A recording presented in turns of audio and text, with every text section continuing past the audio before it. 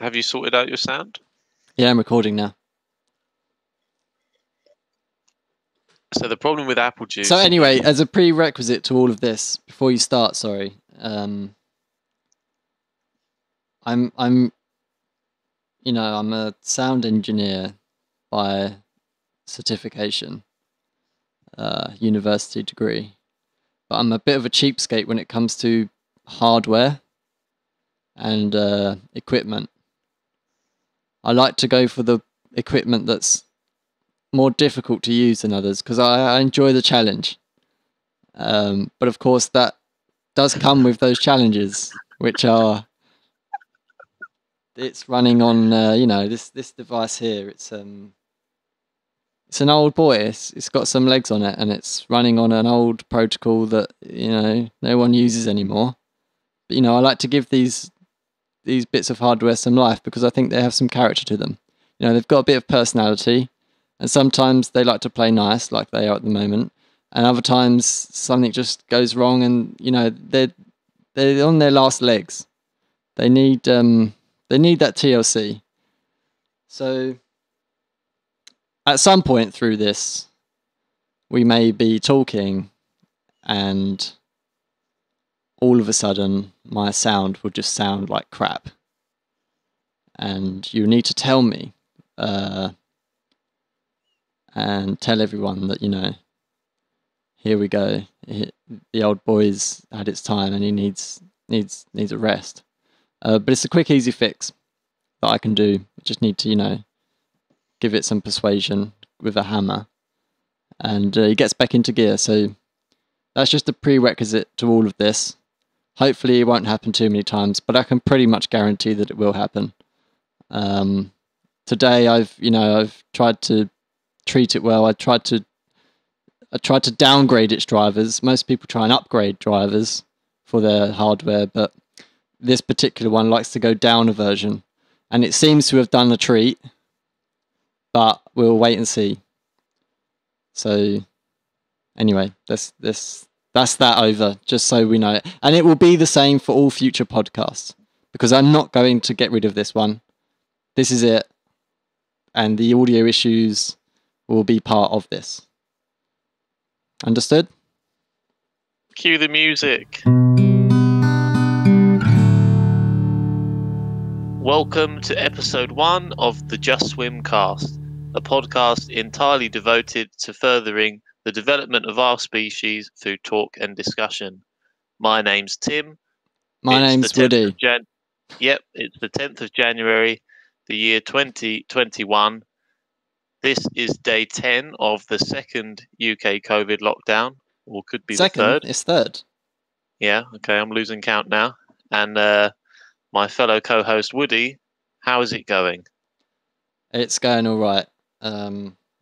Hopefully the pre-stream, if people listen to the pre-stream, they would have a bit of sympathy for what my computer will go through throughout the course of this.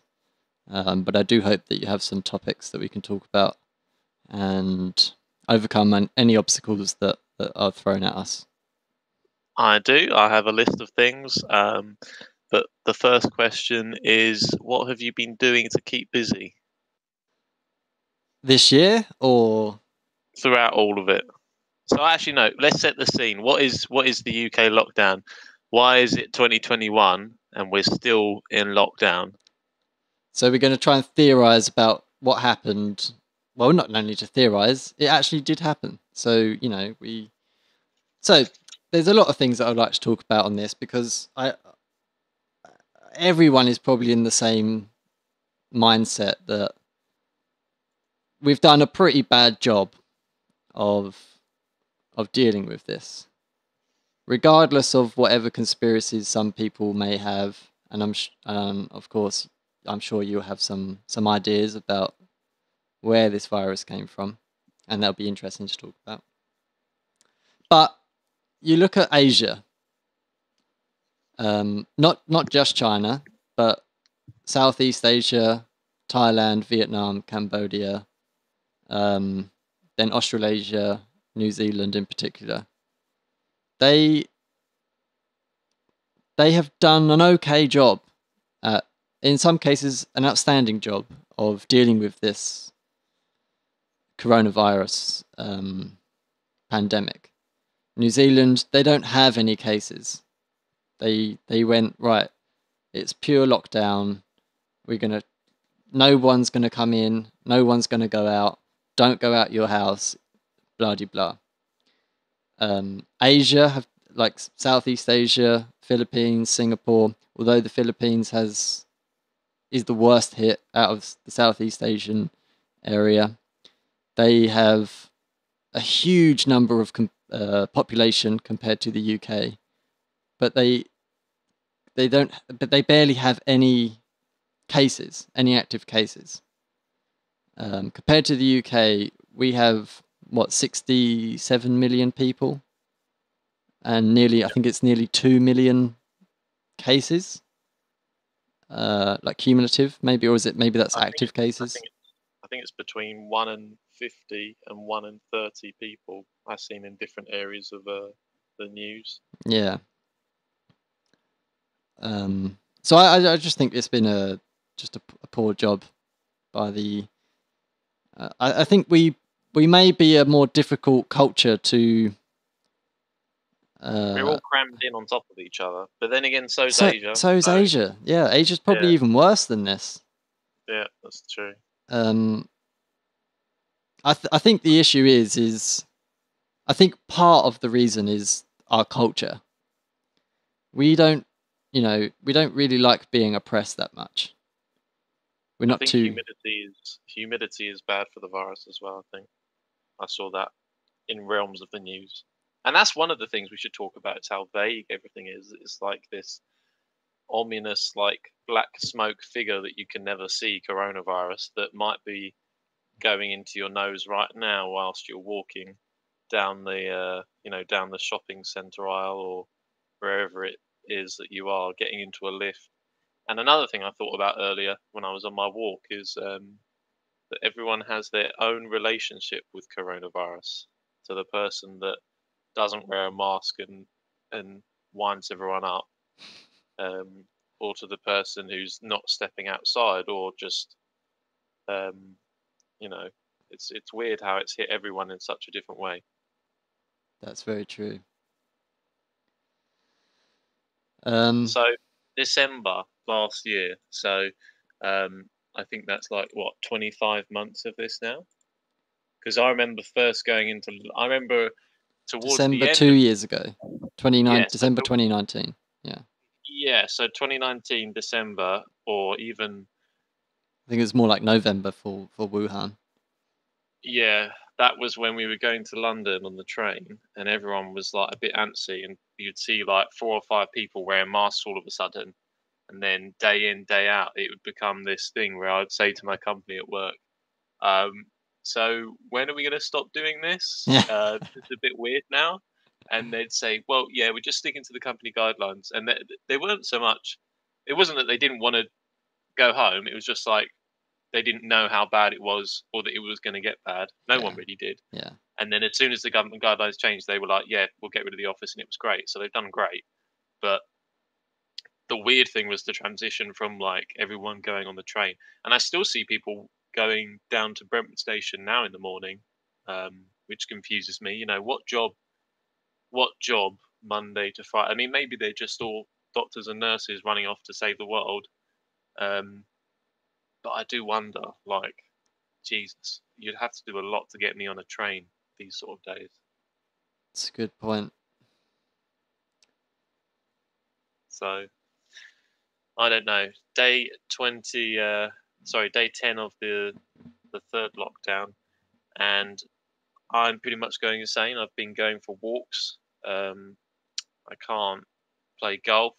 Golf's been taken away from us, and you're stuck in your shed. Which I don't mind, actually. It's quite a nice area. The problem is the temperature in the UK has dropped massively over the last week. And I've got like 2 tiny heaters, which work wonders actually. I've got one on permanently, basically. It's currently 21 degrees Celsius. We don't do with any of that Fahrenheit stuff. And it's telling me that it's a comfortable humidity, meaning that it's 45%. But it's quite nice down here. I haven't been doing that much, to be honest, and it's made me feel quite guilty about it. I don't even go for a walk. I know you don't. But so here's the question. So quickly, to the people who don't know, how long have you been building this shed for? And it's in a garden. He doesn't have a shed in the middle of nowhere. You need to set the scene for what do you mean by shed right now?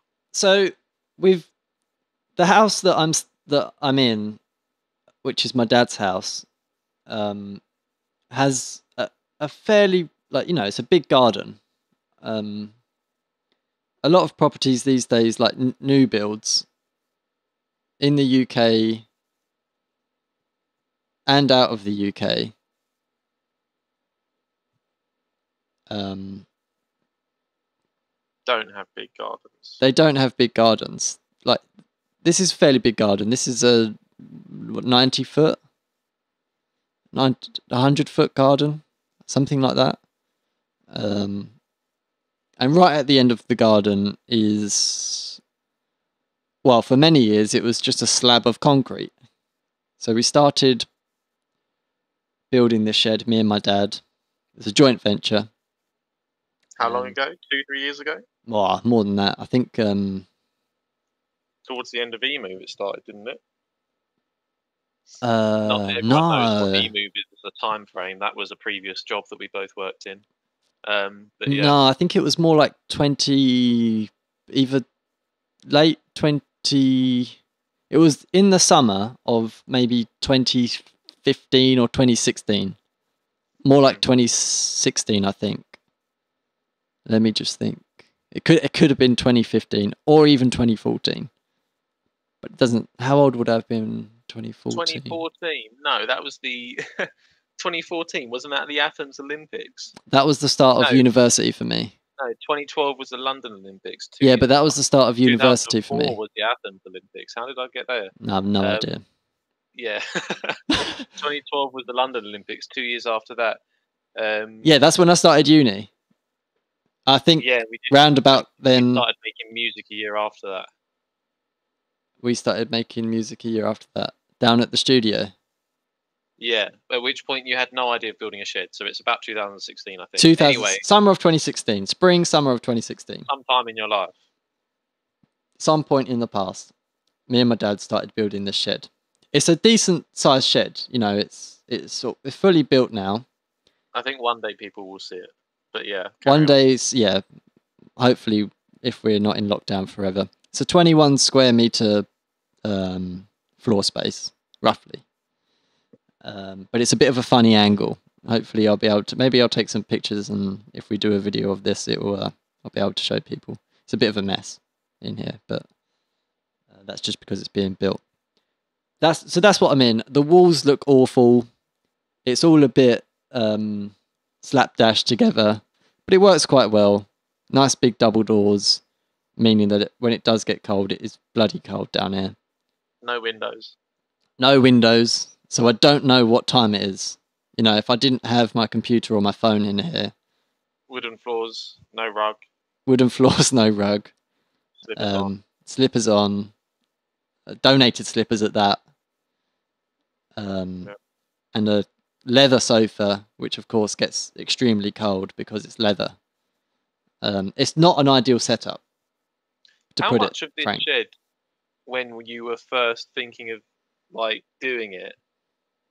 Because so you had questions about if you were going to be moving into the shed, and by moving in I mean spending your time at the computer in the shed rather than in the box room in your house and having the computer up there.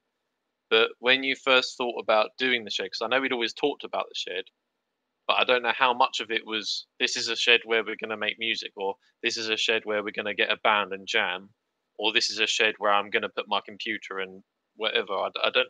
What was your intended purpose? Because I know I had my side along. Oh, we'll be able to do this sort of thing. But what was yours? I guess I need to provide some context. Me and my brother and Tim are what we would call pre-amateur musicians. We On and like off. we like to dabble. We like to We have dabble on and in. off seasons. We have seasons of experimentation. Yeah, we have. Yeah, that's a better way to put it. Seasons of experimentation. Never managed it, all three of us, though. And We probably have. We probably had a few jams at yours together, us we, three.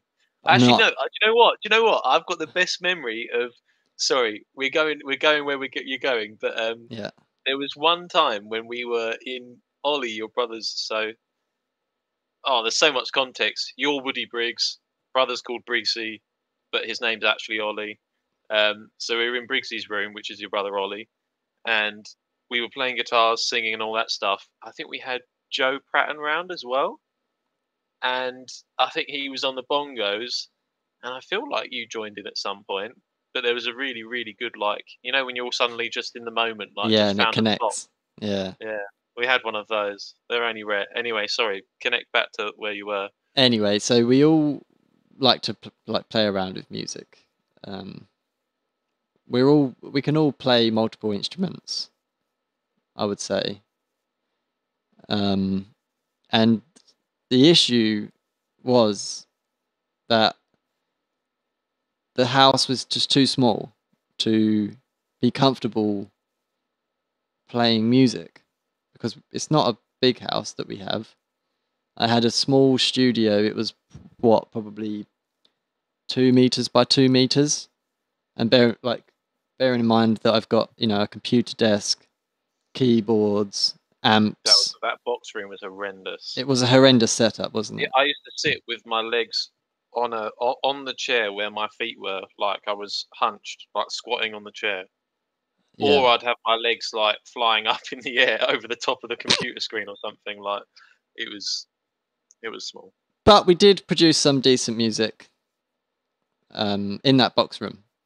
So anyway, the dream was to have a place that's big enough to be comfortable, having people around, playing music, potentially recording music, and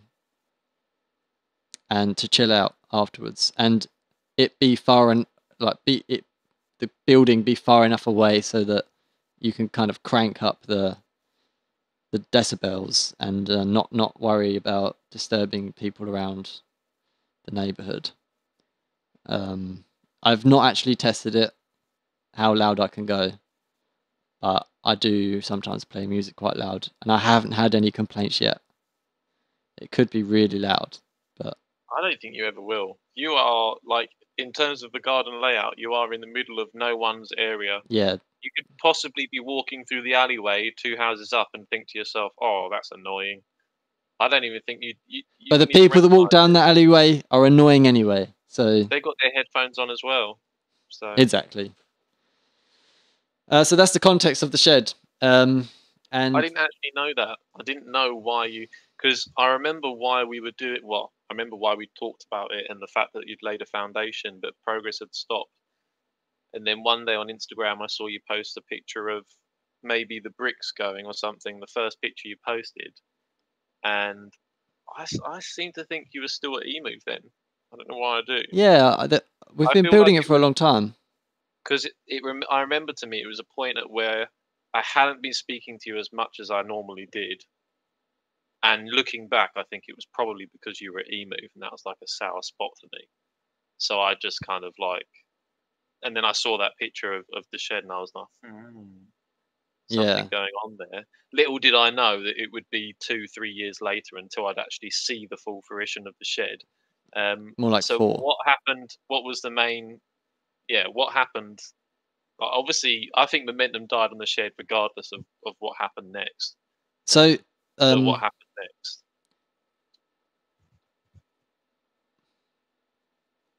there's there's a lot of a lot of things happened. Momentum generally died because, well, where did we get up to before I left? You had the foundations. We You had had the the brick foundations, foundation. we had the brickwork. We Actually, don't think you did have the brickwork. I think you just had the slabs. Oh yeah, we had slabs for quite a while, and then Yeah. I finished university, and in 2017, and I got a job in 2017 as well at eMove with you. You got me that job. That's when progress started to. Well, that summer we managed to get all of the walls up, I think, and I think we even got the roof up. Or was that 2018? Could have been 2018. Anyway, 2019. It was a finished building in 2019. It just wasn't finished. Yeah, you wouldn't want to spend time in there. Yeah, it was like Nothing there was inside, no just insulation walls, inside, no floor. It was just a concrete floor. Don't you'd wide it up. We hadn't. That was a big road blocker. The running the electrical cable. We just never got round to it. Only when I got back from my work in Dubai did we bother to get somebody in to lay the cable. But momentum really picked up. You got there. So Dubai. So how long? A year? A year's 1 year and 2 days. Yeah. Yeah. It was a good experience. I would, if anyone gets the opportunity to go to Dubai, I know I'm not selling it that well here, but it definitely is a good experience. Just try not to work for a corporate. It's the only real way to make money out there, but it's a different culture. Be an estate agent. Yeah, well, that'll be an estate agent, and I would. They're probably not making money. Yeah. And if you want to eat 20 chicken nuggets a day. If you want to order, yeah, I mean, I didn't cook. I was there for a year. Oh, I cooked. You cooked pasta at some point, didn't you? I cooked pasta, and I cooked. Did you boil it with a kettle? How did you boil that? Boil it with a kettle? No, I didn't. I never cooked pasta. I bought pasta. Yeah, that was it. I made huevos rancheros once. Oh, and that must have been Ivan inspired from some Mexican food dinner you've had. No, my brother taught me that one. Oh, okay. But it is a Mexican dish, yeah. Okay. Did you ever have Mexican food with Ivan? Well, Ivan's not Mexican; he's Colombian. Oh gosh. Yeah. Horrendous. I've seen him eating such nice food, and I've just assumed he's Mexican. It's a fairly similar culture. Do they hate each other? I don't even know. They do hate each other, but it's a fairly similar culture to us. We'll move on swiftly. It's Spanish, like, you know, a lot of that area of America is like ex-Spanish Empire, right? So, you know. They'll let me off. I don't think anyone's letting you off the hook. I think that was pretty racist, but we'll skip over that. What did you learn from going to Dubai? Don't work for a corporate business if you're somebody like me, because you can't get anything done. You can't get some. I guess it's not corporate that's the problem. I was raised in my career in startup culture. You know, if you can do something, get it done. Like, do it. Like, you don't need somebody's permission to do it. Just tell somebody, look, I'm going to do this. And they go, yes, do it. Do it now. And you just do it. In corporate world, you know, it's a conveyor belt of ideas. It's a conveyor belt of ideas that you have to filter down.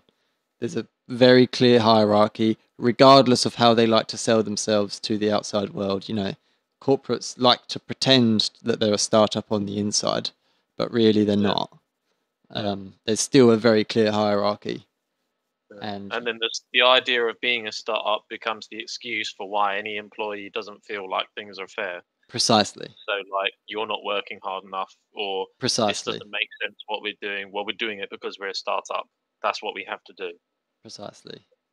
rather than it being a startup and like actually being like as you said previously, an adventure of discovery and just get things done.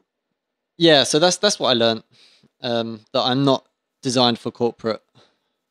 I did learn a lot of other things, of course. I learned a lot more about the industry that I'm in. I learned a lot more about how to manage people.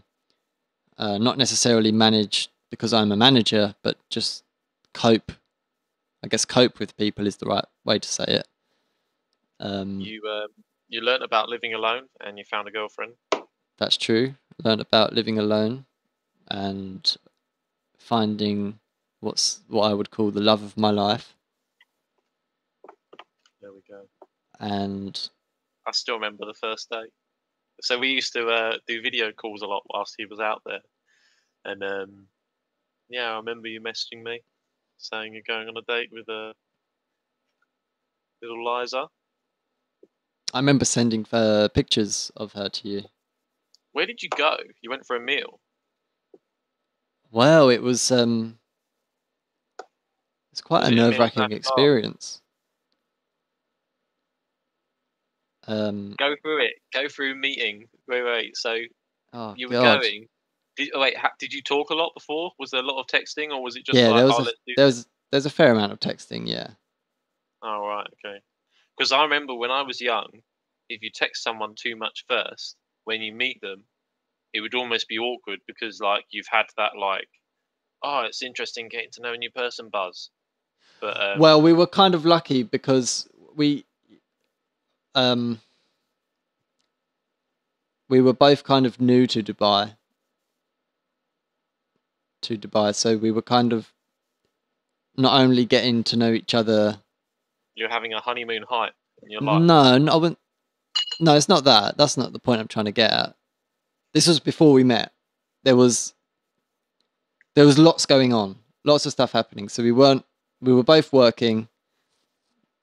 There was probably a couple of hours in the evening where we could really talk synchronously, and throughout the day it was very asynchronously. So send a message in the morning and get a That's how reply it in the needs to be evening. at the start. So many people Yeah, exactly, and that's a good thing. you fall into the communication bubble, and it's like, GG. Yeah. You know everything about each other after a week. Exactly. So the first date we met at an American style smokehouse. Okay, so stop there. So you American style smokehouse. Who was in there first? Who got there first? Well, I don't know because I need to explain what had happened here. All right, okay, fine. So I got to Dubai and I had a bit of a nightmare with my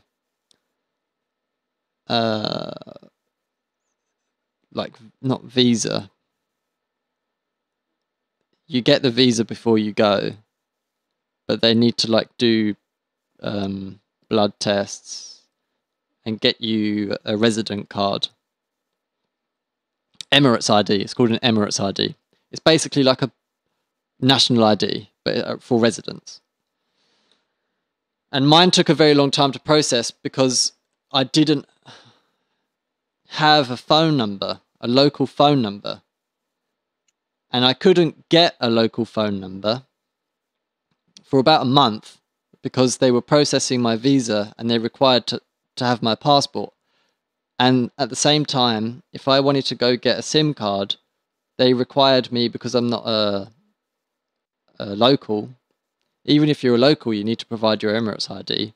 If you don't have an Emirates ID, you need to give them your passport.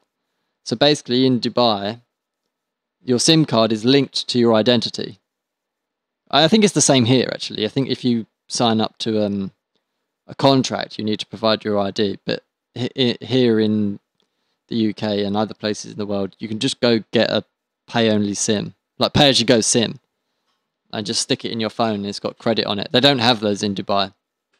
If you want to get a SIM card, you need to give them your identity and then they record it on the system, whatever system that is. So I didn't have a phone. Well, I did. I had my UK phone, but it cost a fortune for data. So for the first month, I was, I don't know what the word is, but it's like, I was a Wi-Fi hunter. In limbo land. Yeah, I was, everywhere I was going, I was just trying to find the Wi-Fi. Yeah. And they all those Wi-Fi connections, they it says tap here to sign in or whatever, and it brings up a little user interface and you have to type in your email address.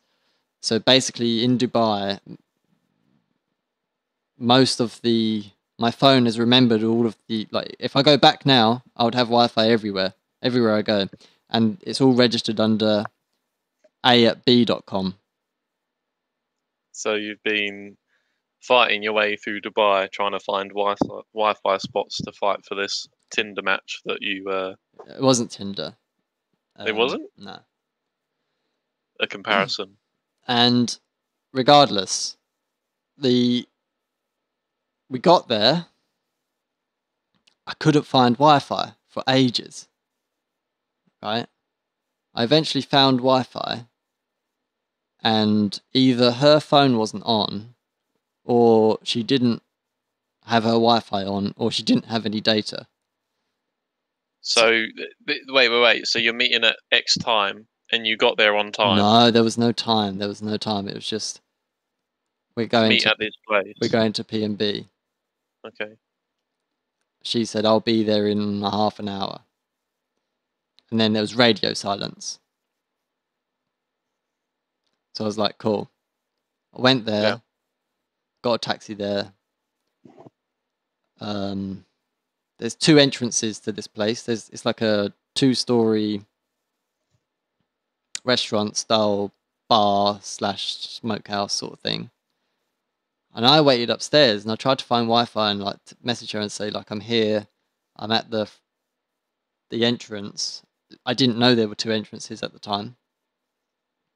So I was waiting up there for quite some time. Eventually I got a message back. I must have been waiting there for like half an hour or so. Half an hour to an hour. But wait, this is a restaurant. Or did you say you were going to meet at the mall where the restaurant is? It's not a restaurant. It's a bar, basically. A big bar? No, it wasn't a big bar. But wouldn't you just be like looking around? Just like, I was expecting to meet her outside and go in. I didn't know if we were gonna like eat. And the whole time you're sat there nervous. Ooh. Yeah, exactly. Anyway, so I eventually got a message through saying, yeah, I'm downstairs with my friends. Oh dear. So what a challenge. What a challenge, right? Wait. You've got the first hurdle, yeah. Protection. Yeah, exactly. And I like that. This is not only have you got to make the effort to like put yourself out there for one person, you've been thrown in the deep end. Yeah, there exactly.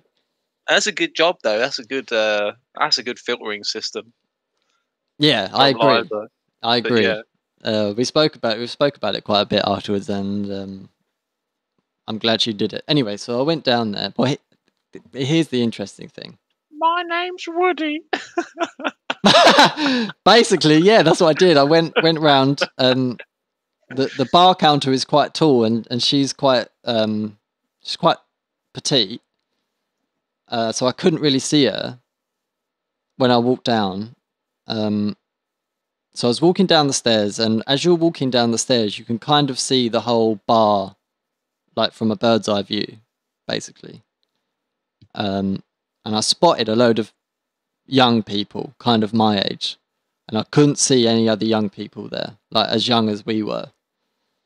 So I thought, well, I can't see her. She must be over there somewhere. So I thought to myself, what I'll do is I'll walk round the bar where they're all standing and see if I can spot her. If I can't spot her, I will carry on walking around the bar and walk out. Anyway, so I walked around the bar, and I spotted her. I introduced myself. She turned around. She looked at me. She looked up at me, and the first thing she did was turn around really fast, like face her back to me really fast. And then saw her, I don't know, it looked like she took a breath or something. Then she turned around with what looked like a real smile, but she was putting it on. Now, shat herself as well in the moment. Right. Now I was dressed fairly formally. That's the thing. She doesn't know that you'd be shitting it either, because you don't know enough about each other. Exactly. Well, that was the beautiful thing. But I was dressed quite formally because I would just come from work. Yeah. So I had like a not pink, but pink shirt. It wasn't a pink shirt. It was. That was like a pink shirt. It was a pink shirt, but it wasn't pink. It wasn't bright pink. It was like pastel pink. Yeah, pale pink. Essex boy pink shirt. No, not that pink. Okay. Wallpaper pink. Yeah. Wallpaper. God, do you remember that? Anyway, carry on. It was a wallpaper pink. I was wearing black sort of skinny jeans and like brown shoes, but like proper shoes. Quite formally dressed, like casual formally casual. And she was wearing, I think she was wearing white Converses.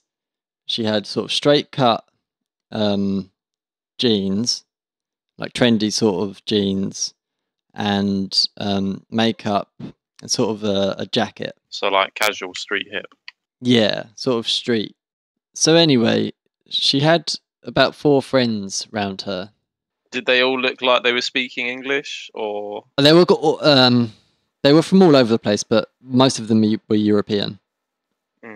So they hated me straight from the start, obviously. And the worst, you don't look English though. If you approached me, I wouldn't be like. I don't know if I knew you, I wouldn't be like. Well, they heard me. They heard me that I'm English. Hey, my name's Woody. Right. Edward Briggs, Lord Edward of Wintingdale.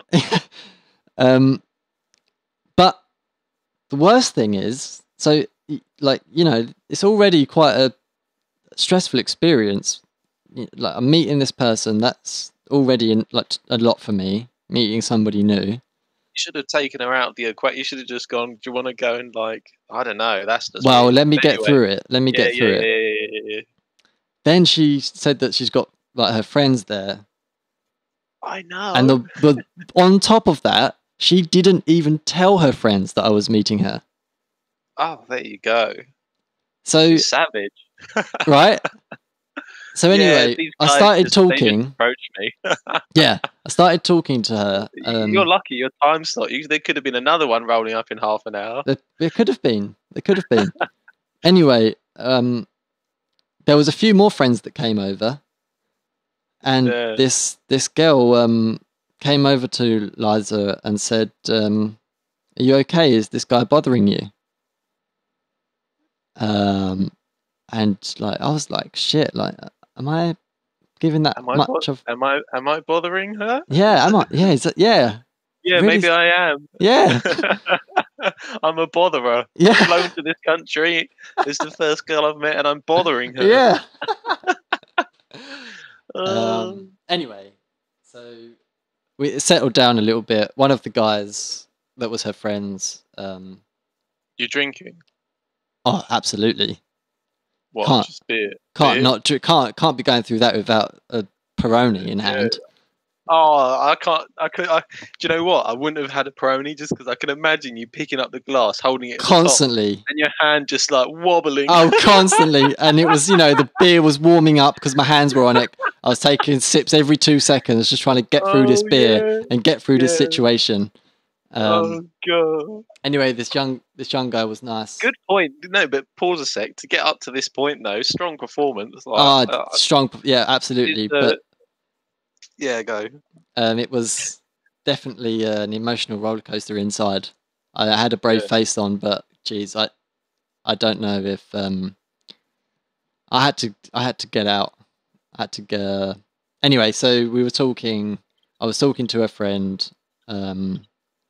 His name has slipped my mind at the moment, but it will come back to me at some point. He was Colombian as well, so we had a little good chat about Colombia, and Liza could kind of tell that I was not a rapist. Not, yeah. She could tell that I wasn't completely comfortable. So she said, "Do you want to go and sit over there so that we can talk, without all these people around us?" I think that was the first test, basically. Like, can I talk? Can I talk to other people without being weird? Yeah. So I passed the first test. The sink or swim test. The sink, exactly. At the moment, you're like treading water, like, and she's just like throwing you a freaking rubber ring. Yeah, she threw me a rubber ring. So we went and sat down at this table, and we started talking. Well, she started talking. I still was like filled to the brim with fear that one of them would come over and start talking to me, and I wouldn't know what to say. For the people that, I mean, a lot of people don't know me. Like Tim, you know me, but a lot of people don't. I'm quite introverted to strangers, and new surroundings. I don't really like people, so it's quite difficult for me. So I wasn't really talking much, and to be honest with you, I couldn't really concentrate on what she was saying because it was quite a loud smokehouse. There were quite a lot of drunk people there, and I was constantly in the back of my mind thinking, one of her friends is going to come over, and I'm going to have to concentrate on what they're saying. And I was getting a bit overwhelmed. That's hilarious. So before thinking about the primary situation, you're already focused on the more daunting aspect of one of their friends coming over and simply talking. Exactly. That's what went through my mind. Anyway, so I convinced her that I need to move further out of the bar. Sorry, just in case you. I mean, I do like your friends, but I'd like to move a bit further away. No, maybe to a different location. No, well, that would have been ideal, but I didn't want to take away. She was obviously in her comfort zone around her friends, and I didn't want to take her away from that comfort zone. So anyway, so we moved outside. It was quite a nice setting. It's if anyone's been, it was Jumeirah Madinat. Sat on the marina, like the pictures that you've sent me of the water boats and yeah, that's it. There's like it's like if you can imagine like an Arabian castle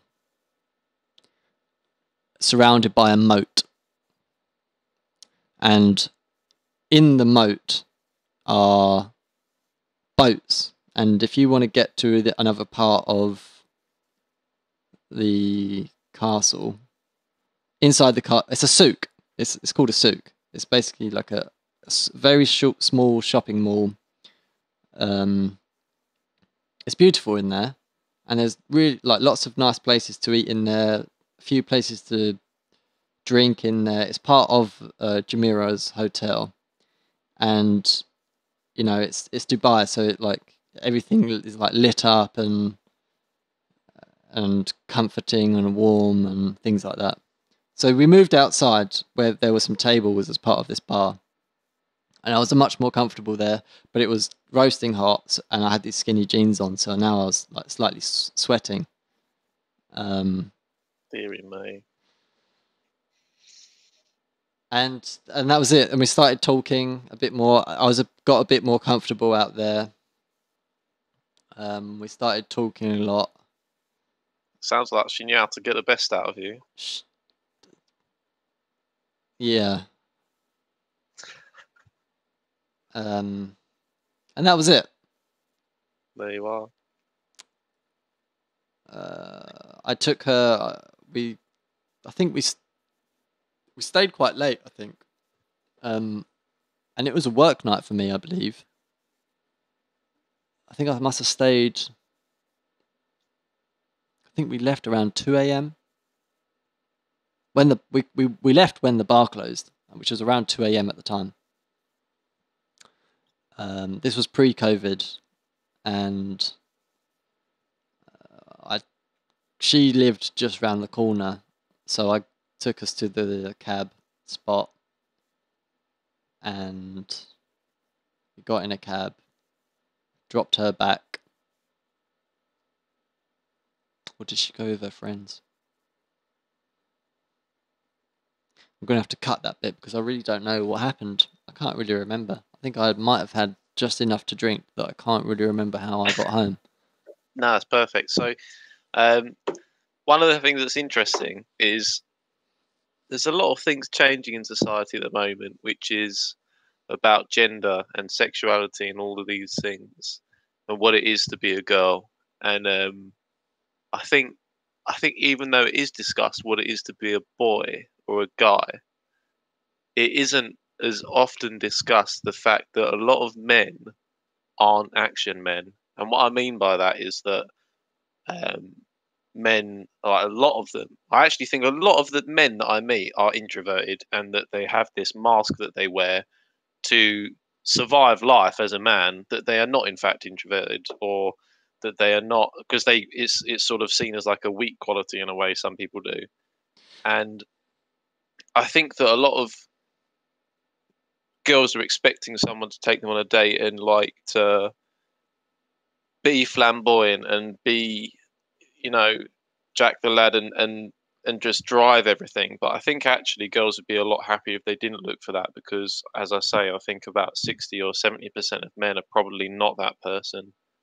And I think there you give a beautiful insight into what it is for not an action man guy, but Woody Briggs, the introvert who likes to keep to himself and make music but has quirky qualities and all these amazing things.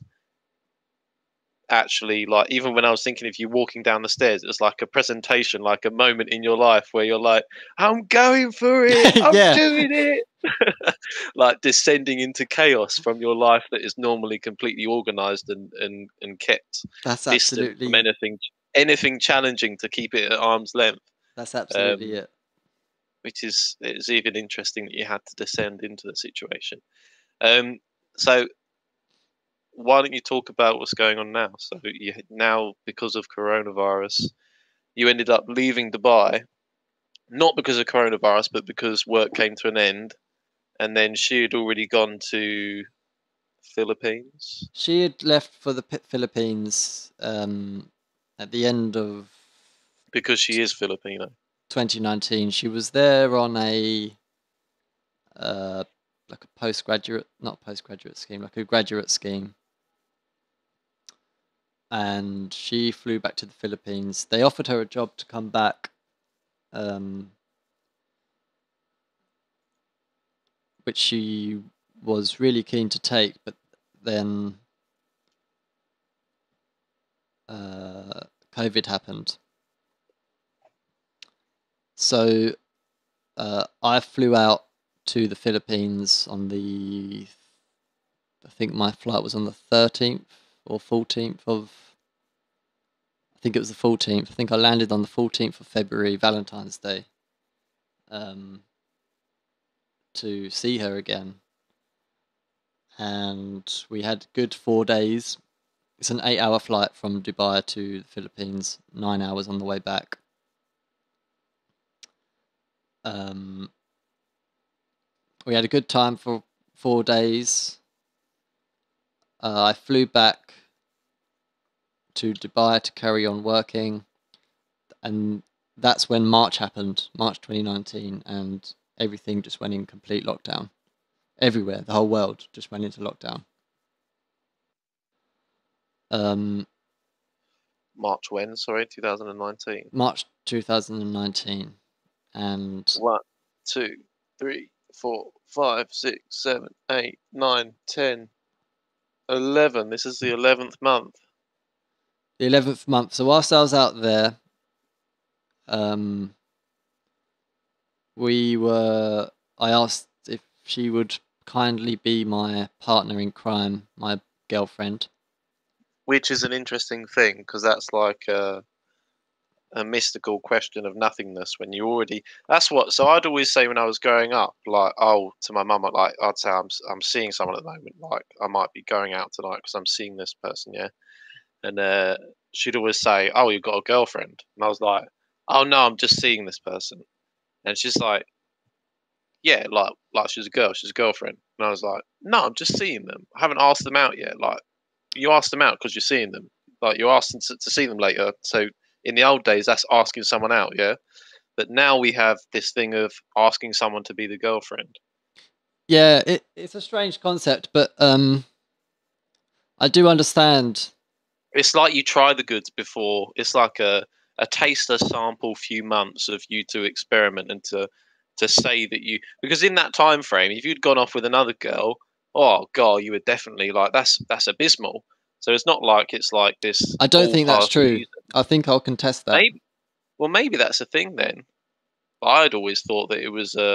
So did I, but I mean, I don't think that's the case I anymore. think media is changing it, isn't it? I It's 100% like agree. it's like the market is this vicious, savage, like black market, and everyone's up for grabs until they're absolutely taken off the shelves and Exactly. then locked away in a cupboard. It's like that's mine. Yeah.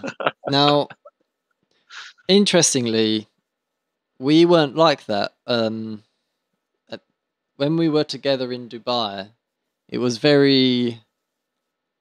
It, it was an exclusive relationship. You know, like I just wanted to spend my time with her, and she just wanted to spend her time with me. Unless we were with our friends, like Yeah. I was with my friends from work, or she was from with her friends from the graduate scheme. Um,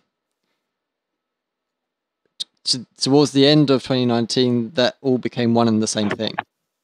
You know, like I would go out with her, and her friends would be there, to have a chat, have some beers, have some shisha, whatever.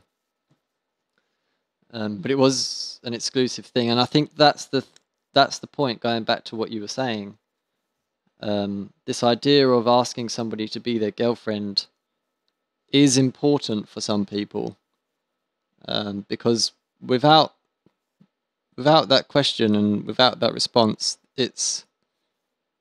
you're right that it's not exclusive yet. You're balancing on a knife edge. You're like, It's not that I yeah. guess you just want to know where things are. Maybe I don't know. I think it's just that Maybe there's. it's a good modern invention. I've always looked at it and laughed and thought, yeah, you're right, Mum, it is silly. But now I think about it, maybe it's good that people have. I mean, in the old days, you just probably get put with someone and told you're going to marry them, and then you're like, yeah, okay. The really old days. Yeah. So I mean, things have changed. So I think this was a whole tangent on what I'm doing now in COVID-19, I believe. Yeah, yeah. That was all context, really. So you're sat in a shed, I'm sat in a shed. FaceTiming the girl in well, Liza are in the Philippines, the girl. Yeah, FaceTiming my my girlfriend in the Philippines.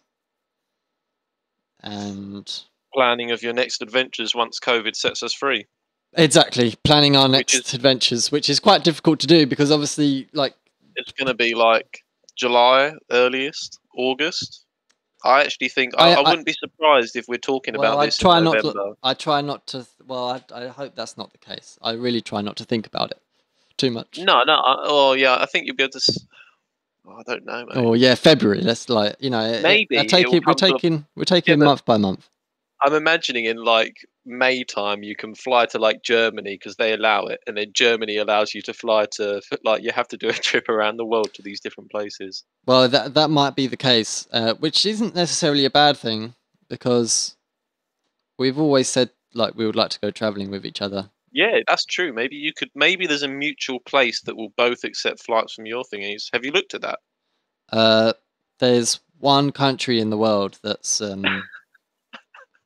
allowing tourism, and if Where is it? anybody's in the same situation as me, because I'm sure there are, not that anyone will listen to this, but I'm sure there are some people out there that are in the same position as me. There's a website called travelbans.org. I'll get it up on my browser here. And we have a newbie. We have somebody new. So the Mauritius are the only country, I believe, that are open for tourism. Now there are strict entry requirements still. You still need negative test results. You still need to quarantine for 14 days. This website's brilliant. It's really good. You can do email subscriptions. You can actually select your country that you want to travel to. Wait, so which country is this? Mauritius. Mauritius. Mauritius. Why aren't you going, mate? Have a nice holiday. Because you still have the quarantine. We'll have to. I mean, neither of us are working, so we could. Wouldn't you be quarantined anyway? Like, isn't that what you'd probably do for the first like 7 days if you haven't seen your girlfriend for a while? True. Yeah. What is this? It's 15 days quarantining once you're there. 14. 14. There you go. Book 2 months. 2 months in the Mauritius. Yeah. We could do. From what I hear, it's quite nice. Let me get some pictures up. It is quite nice. It's a ex-Spanish colonized or Portuguese maybe. I think it might have been Portuguese. I don't know why I'm going on maps to see pictures. That's not very creative. Let me have a look at some Google. Oh, bloody hell, mate. Have you seen this? I need to stop talking in case Liza listens to this. She's going to be like, when the fuck are we going to Mauritius? This looks like the nuts. Just get one of these shacks out in the ocean and just hobby up in that for 14 days. Would be nice, wouldn't it? Yeah. Anyway. Well, that's a good website. I will keep that in mind should my life ever go towards a place where I will need travel. I don't think it will because my life is, as always, the complete polar opposite of yours. I won't be traveling for a long, long time. Yeah. But I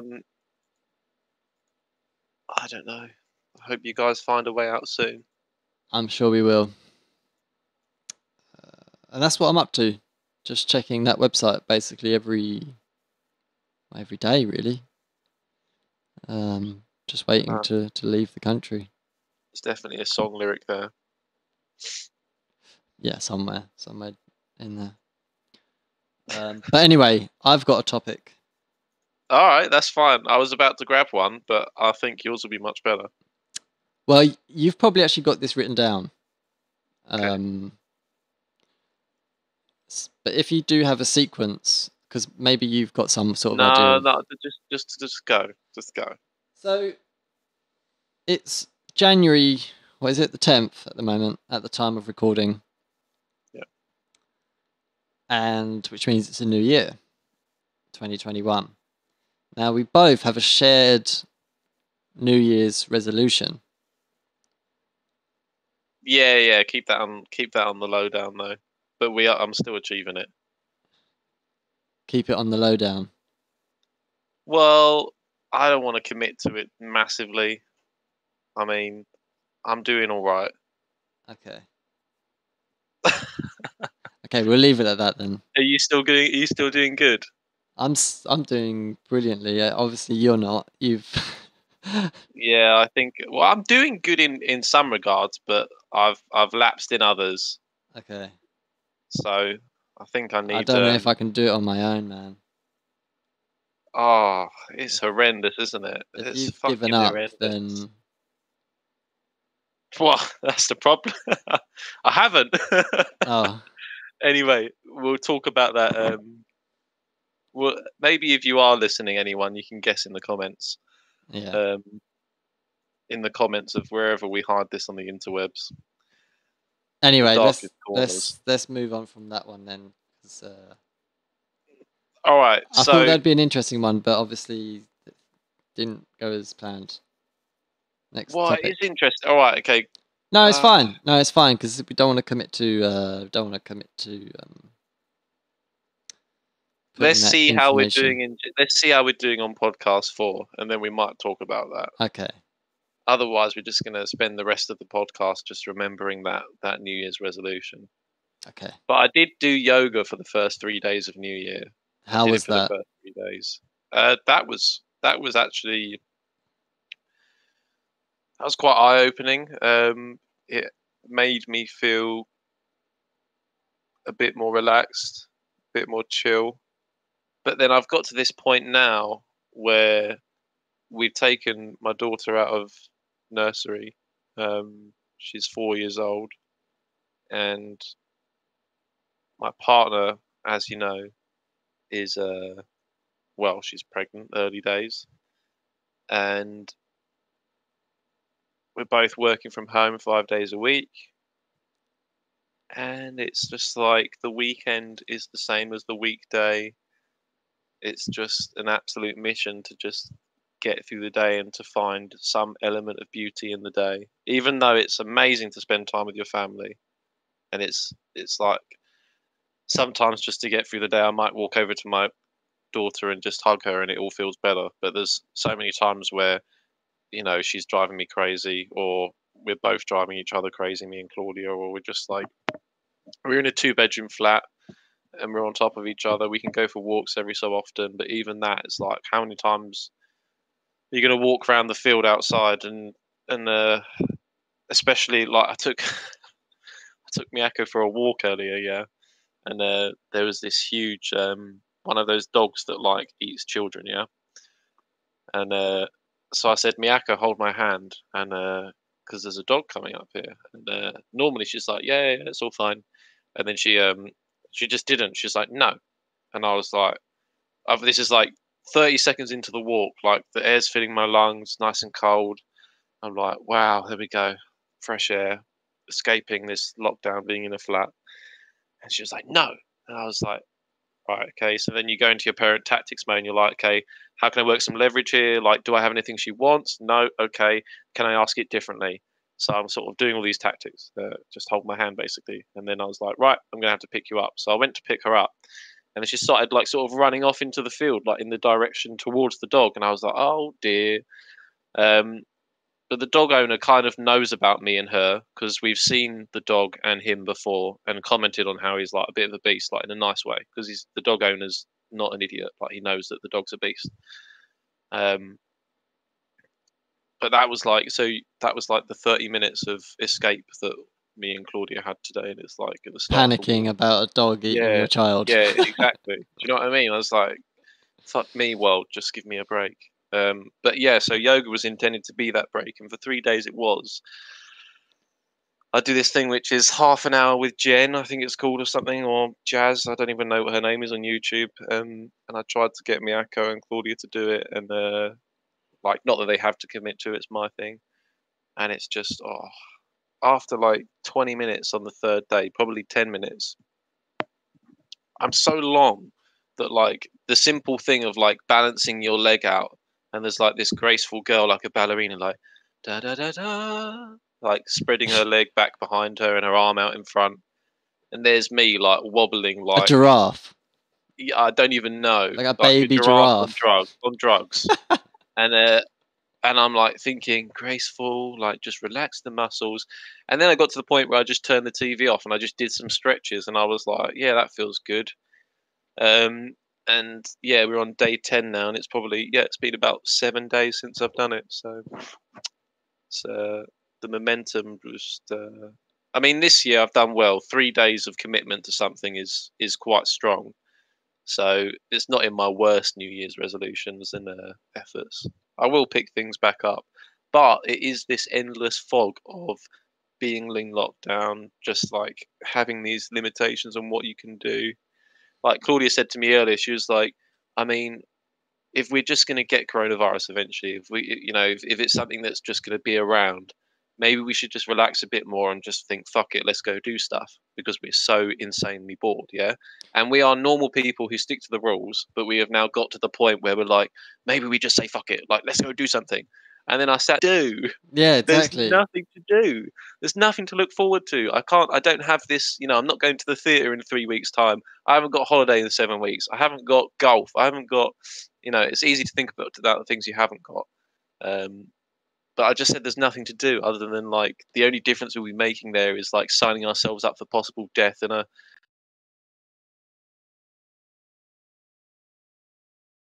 a virus more openly than we are now by sitting at home. I So agree. it's It's a difficult situation. For me, it's been quite the opposite. The days just keep speeding up. I mean, I do get up quite late. You get up quite early and you message me quite early in the morning. Most of the time, I look at the message and probably fall back to sleep. Wake up I'll, around 9, 9:30. I'll drop our lovely Miyako off at 7 in the morning, and at 7 o'clock I'll ask you if the days are speeding up.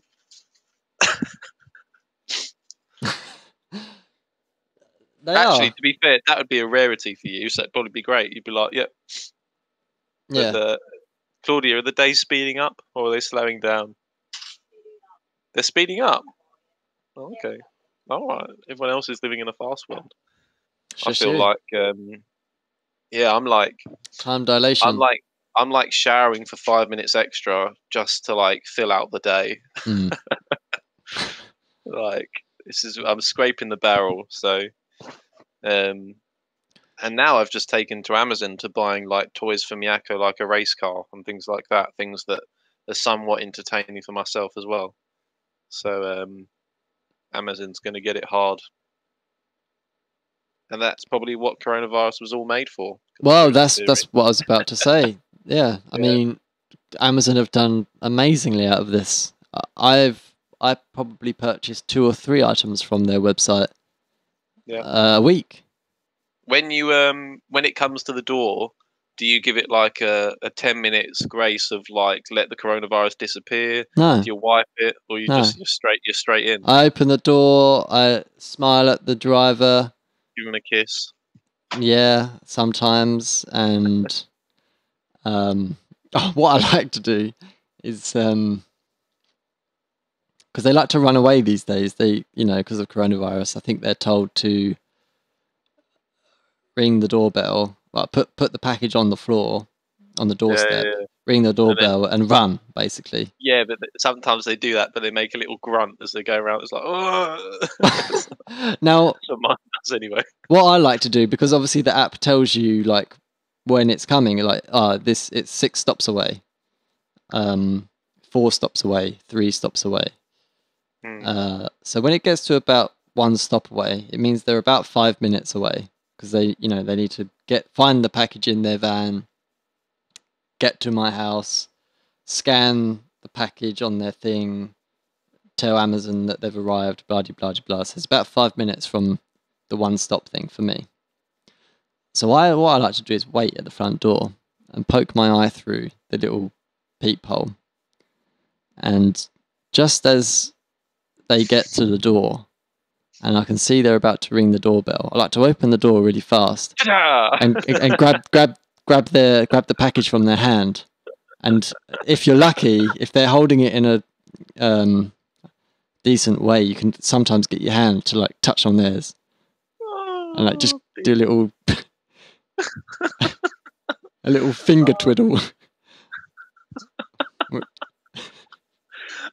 you're the fucking reason, mate. You're spreading it. Oh, And dearie me. Finger you've got to twiddling try the it. Amazon driver. You've got to try it because it's the reaction that I adore. It's it's the hesitation that you see and the fear in their eyes. Some psychopathic mind fucker. You're like, yeah, did you just? Yeah, I fucking did, Yeah, I mate. did. You want it Looking in again? their eyes. Holding up your hand like, And ooh. they do this thing where they like Um, pull their hand away fast, and they don't want you to know that like they've pulled it away fast. Like you can see the reaction that they've pulled it away fast, but he's immediately, fucking he's opened the door fast. He's taken the package. I've got nothing left. What do yeah, I do? exactly, and they walk Just off. run away. I'm useless. Yeah, they've got their head down, and it's Get back in amazing. your I mean, I van. do appreciate these guys. They, they're risking quite a lot. They go into everyone's house. Apparently, it was a big thing when I was a Domino's driver back in the day. Like, yeah, I want to be an Amazon driver. It was like that was what we looked up to because apparently they get a lot of money and they're just sitting there just driving on it. That's so. If you haven't worked as a Domino's driver, if you're a kid out there and you're growing up and your parents are telling you to get a job, be a Domino's driver. Whatever you do, don't work in Domino's as a pizza maker. Be a Domino's driver because you listen to music, you drive around, you earn money, you can work till late at night, so you can go out and say to your parents you're working when you're not, and all these other things. It makes your life incredible. It's the best job you can ever work. For X amount of money, you get the tips. People who work in the store get paid the same as you, but they don't get the tips. They pay for your petrol, and petrol definitely costs less than what they think it does. So if you ever get the chance, definitely do that. But yeah, I remember that we always admired the Amazon driver because they didn't have to stack the drinks fridge. So um, I would like to say that that little bit about the how I open the door is all it's all a lie. It's all for comedic value. Just in case somebody attempts to report me. I just thought I'd add a bit of spice to this podcast. It's probably lost all of its comedic value now that I've told that it's fake. But so that's just the kind of person that Woody is. He I lies, hope people had a good he lies laugh. to you. He lies to you. I did. So I will now drag a question from the question bag. One sec, we've got Claudia interrupting the first ever podcast. So no, it's fine. It's fine. What is it? That's a dolly. Oh, there's something. So I can talk about that actually. Thank you. So my daughter Miyako, she has been bought an Asian doll. Doll. I can't say doll. It's a doll. Yeah, Doll. Yeah. Okay. She's been bought an Asian doll by my mum, who is I'm English. Claudia is Indonesian, and my mum always wants to emphasise and embellish and appreciate Miyako's Asian roots, which I think is actually a lovely thing for someone from the opposite um, heritage to kind of like bend over and always want to make sure that that is something that is appreciated. And I'm the same as well. I really want her to know her Asian roots and to, just know that she's half Indonesian. Anyway, so she has this. I guess my mum looked at all these Barbies and stuff and was like, "Fuck this!" Like, okay, I'm going to get her an Asian doll.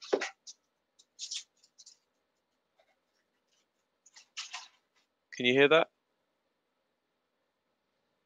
It sounds like No. you're opening something.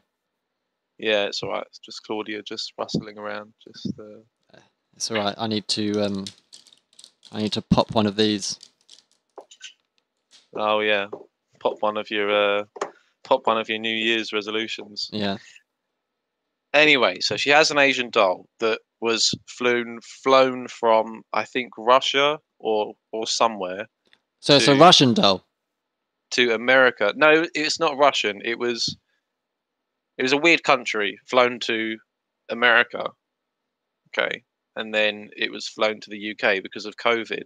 It couldn't actually get around the world. It had to be flown like that and stored in my Canadian uncle's factory for a week or something weird. But anyway, heaven and earth has moved To get this for this doll. little doll called Dottie Asia. That's her name, all right, Okay. Dottie Asia, to fly around the world. So Dottie Asia arrives, okay, and she's like this little. She looks like Moana Is or there something. is there Like a way I this. can get a picture of this? Is it are they I can. I mean, you could probably Google it, and I could say, yeah, that's a Dottie Asia comparison. But I won't be able to see it unless you screen share. But it does look like a kind of a little Miyako, and it's got a really cute Asian face and everything. Anyway, so she now sleeps with oh, let me go full screen. Yeah, there we go. There's Dottie Asia. That's her. God, it's almost like they didn't make just one.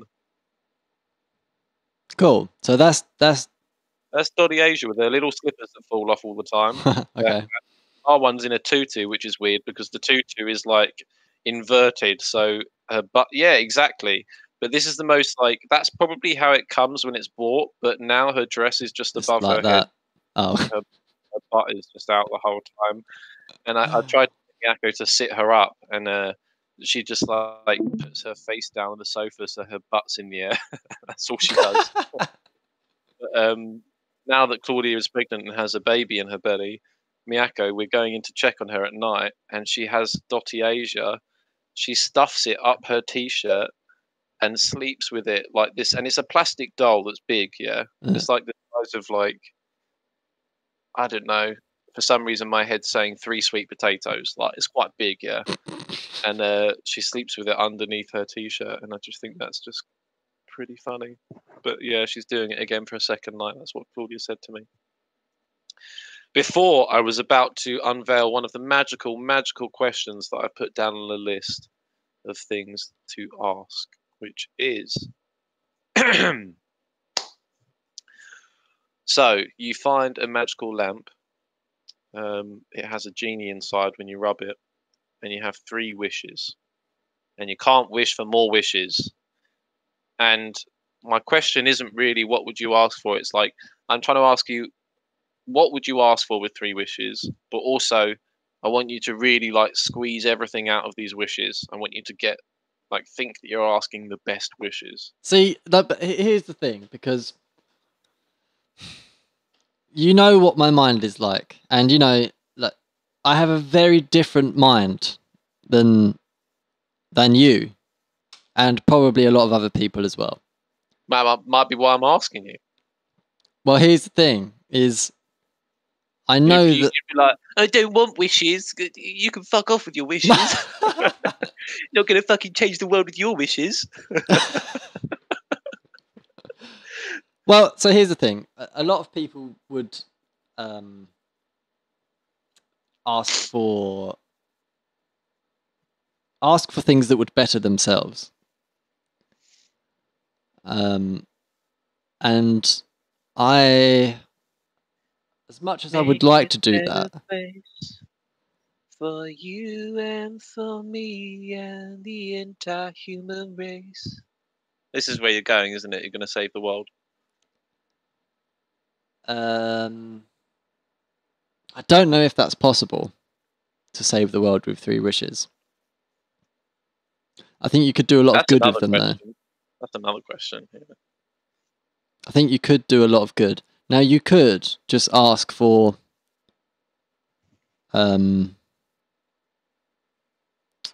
just unlimited money. That's what Claudia said, but I said to her, if you've got unlimited money, then your money's worth nothing because the supply of money is now infinite. So you've got to be really careful with But these exactly, questions. that's exactly. And you've just used one. You've only got 2 left. Well, hold on a minute. I said no. Somebody could say. I never said I would ask for that. Yeah, but you're holding the magic lamp. You never said that. All right. Well, you said there is a magic lamp. All right, fine. There is a magic lamp, and you're holding it. I'm holding it. Okay. I've got this magic lamp. I'm going to put it down for a little bit. Oh, Jesus. It might disappear. Okay. Fucking come back. Hurry up. I'll pick it up again. I picked it up. I would wish, first of all, for software developers to be better at their job.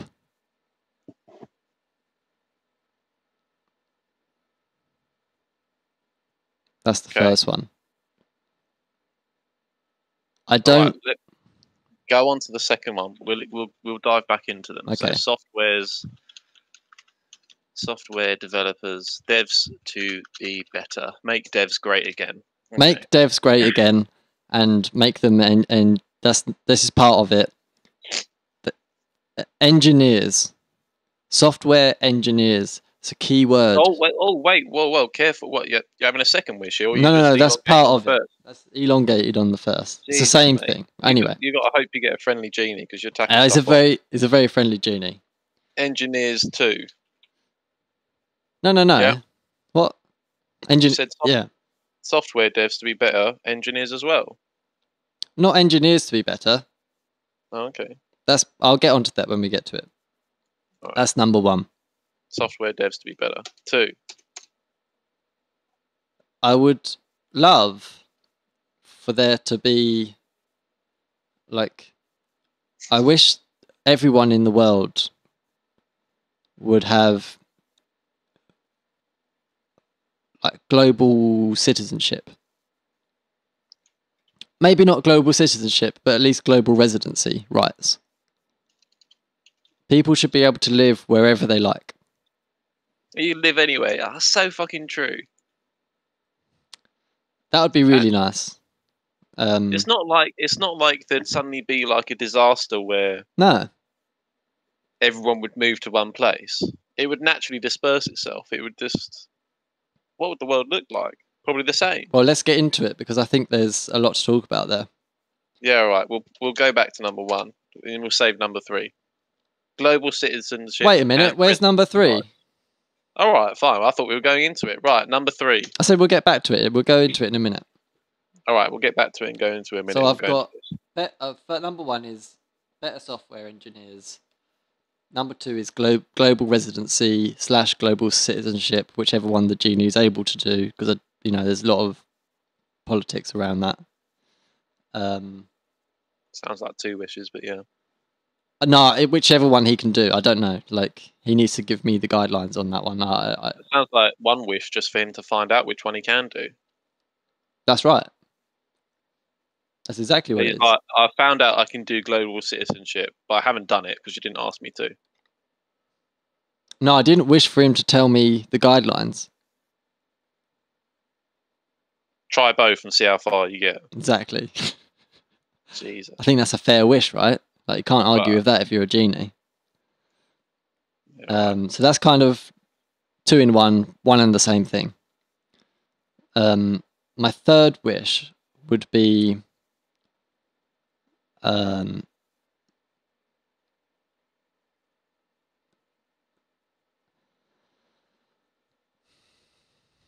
what would my third be? I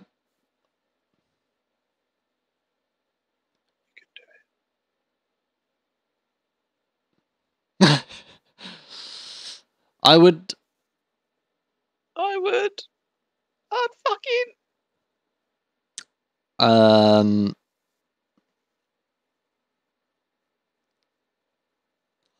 It's really difficult, the last one, because there's lots of things that you can do. Liza's going to be mad if it's not be with you right now. Well, that's global citizenship, global residency, freedom of movement. Yeah, all right. God, he's always got something to say, and he's always got a way around it. All right, come on, number 3. What is it? I wish. I'm going back in the bottle. I wish that. I don't know. I wish that. Yeah, that's fine. You can just discard this wish. You can wish for more apple juice in your glass. But that's a wasteful wish. Well, yeah, but so's giving 3 wishes to someone who only knows 2. Okay, I'll discard the wish. I'll give the wish to the genie. Oh, he's given the wish to charity. He's just gone by the local Oxfam, like stuck it on the door. There's a wish, one free wish. 1 wish. They'll probably just put the lamp in the thing for £5 and sell it. Oh, the only person in the world you can give 3 wishes to who would ask for 2. Yeah. I think that's fine. I think that's. I mean, I could be very cliche or cheeky and free the genie. Yeah. free the genie from his bottle. Yeah. Anyway, Secretly hoping that he'll just be a bitch for the rest of his life, but he loses his powers, so yeah. it's not really worth keeping around. Right, so I'm going to choose global citizenship and residency rights. We can talk about software devs being better, but I'm going to give you a really short time on that because I remember you trying to explain that to me before. Okay. So we want to live anywhere, and anyone lives anywhere, and you just have the right to build a house, buy a house, be a house. What? Can I build a house on top of your house? I said nothing of the sort. I just said global Oh no, residency I'm or not global saying no. citizenship. I'm questioning. I'm questioning. Where It are we would be going? unkind to build your house on top of somebody else's house, wouldn't it? Unkind or illegal? Well, it depends on the area that you're living in. I don't know. Where are you living? Where have you decided to go? I guess they do it in the slums in Indonesia, and they're fine with it. Um, so global citizenship. I am a citizen. Firstly, we should stop being so Essex, and we should say citizen um, of any country in the world, and I can reside in any country in the world Correct. as long You as I have, abide by their laws. yeah, you have the right to live anywhere, but that does not exclude you from the law. That does not, like, just because you're a global citizen slash global resident doesn't mean that you can all of a sudden just forget about the law. You obviously still need to abide by the law of wherever you're living, but Mm. it's just a global treaty that allows anyone to move and live wherever they want to without So application. one thing that I find interesting is so immigration. I always thought, as being a white privileged first world person living in England, that when I see things about immigration, it's a very first world thing that we all in our lovely countries, like England or America or things like that, have people trying to sneak into the country for a better form of life. Yeah. Yeah. And I didn't think it was as much as a problem. In almost every country, it's like this debate that they have about immigration. Like, and I'm obviously there are countries that will be more advantageous to immigrate to, perhaps, or that more people do immigrate to.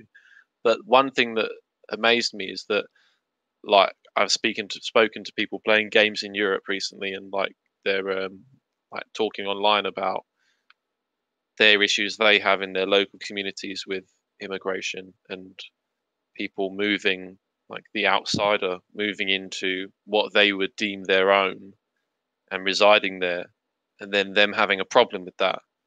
It seems like it's a very common thing. It's almost like, so to go back to nature, like I have fish in my fish tank that have specific areas in the tank that they will live, and if another fish comes into that area, then they have to defend that territory and say that it is theirs. And it's Yeah. weird. I It's weird that in this modern world we have that. It is, and What are you it's protecting? exactly. It's. I think you've hit something there, which is that there is something deep within us that almost it's hard to remove, and it's safety in numbers. People feel safe in the kind that they are, much like shoals of fish do. But it's probably like ancestral. Like you all used to live in little communities, and like sharpen your sticks and go and take over another community, and that was the fear of like the outsider, the person you don't understand, coming That's to true. take your house. That's true. And one thing I always hear, which is quite, it makes me think, is like that a lot of people complain that people will migrate and take over. Like, so if you have migrants from a certain country moving to another country quite frequently, they might form pockets within society where they come over and live as a unit or an entity, like in a certain area. And that Um, does happen. yeah, I know, but that's a problem. But then I'm like, well, is that a Why is problem? it a problem? Yeah. And then the question is, well, they should adopt our way of lifestyle. What is your way of lifestyle? What? So if if an Indian person, I'm just saying Indian, any country wants to come over and live in the UK, okay, and they want to migrate here legally or even illegally, yeah. Hmm. Um, what? I have to sit them down in a chair, give them a cup of tea, and say speak English to me. Well, On what grounds? Like, exactly. how does that benefit anyone? Why does the native have any right to do that to someone? They don't. And then underneath that all, we just took this land from someone else anyway. Exactly. Why do we? Why see? Here's the thing. It's all just stories that no one knows, and we've just ended up. It's like chess moves and hundreds of games, and we haven't even kept the notes of like What who moved happened? where and Yeah, why, yeah. and then we're somehow trying to establish meaning. Oh, but but this is mine. What? Yeah, no, no, it's not. And you'll die soon, and it won't be yours. Exactly. You're just here for a temporary time. And wouldn't you rather experience a bit? You know, I've lived my whole life in Essex, which is, yeah, oh, God, I mean, like it's the greyest landscape that could ever be. And then, you know, contrast, say, Liza out there living in Philippines, like we probably want to experience the polar opposites. Like I'd like to have a bit of Philippines. She'd like to, you know, like Exactly. one day come here and see you, and she'll be like, "Oh, this is interesting. This is Mm. how these people do things." People are scared of change, and And you can learn from each other. you can. You Like, can learn a lot. we could push things a lot further. And then, but then the whole conspiracy theories about like things trying to come together is always like, oh, one government, one world, like one leader, we all become slaves. And it's like, well, I don't know. Isn't there like a utopian, better society than this where we all just kind of like fucking, you know, we know the lay of the land and we know what's right and what's wrong and we just figure it out. Can we Mm. not get to that point yet? And we could just live anywhere. I think that's a really, really good wish. Good.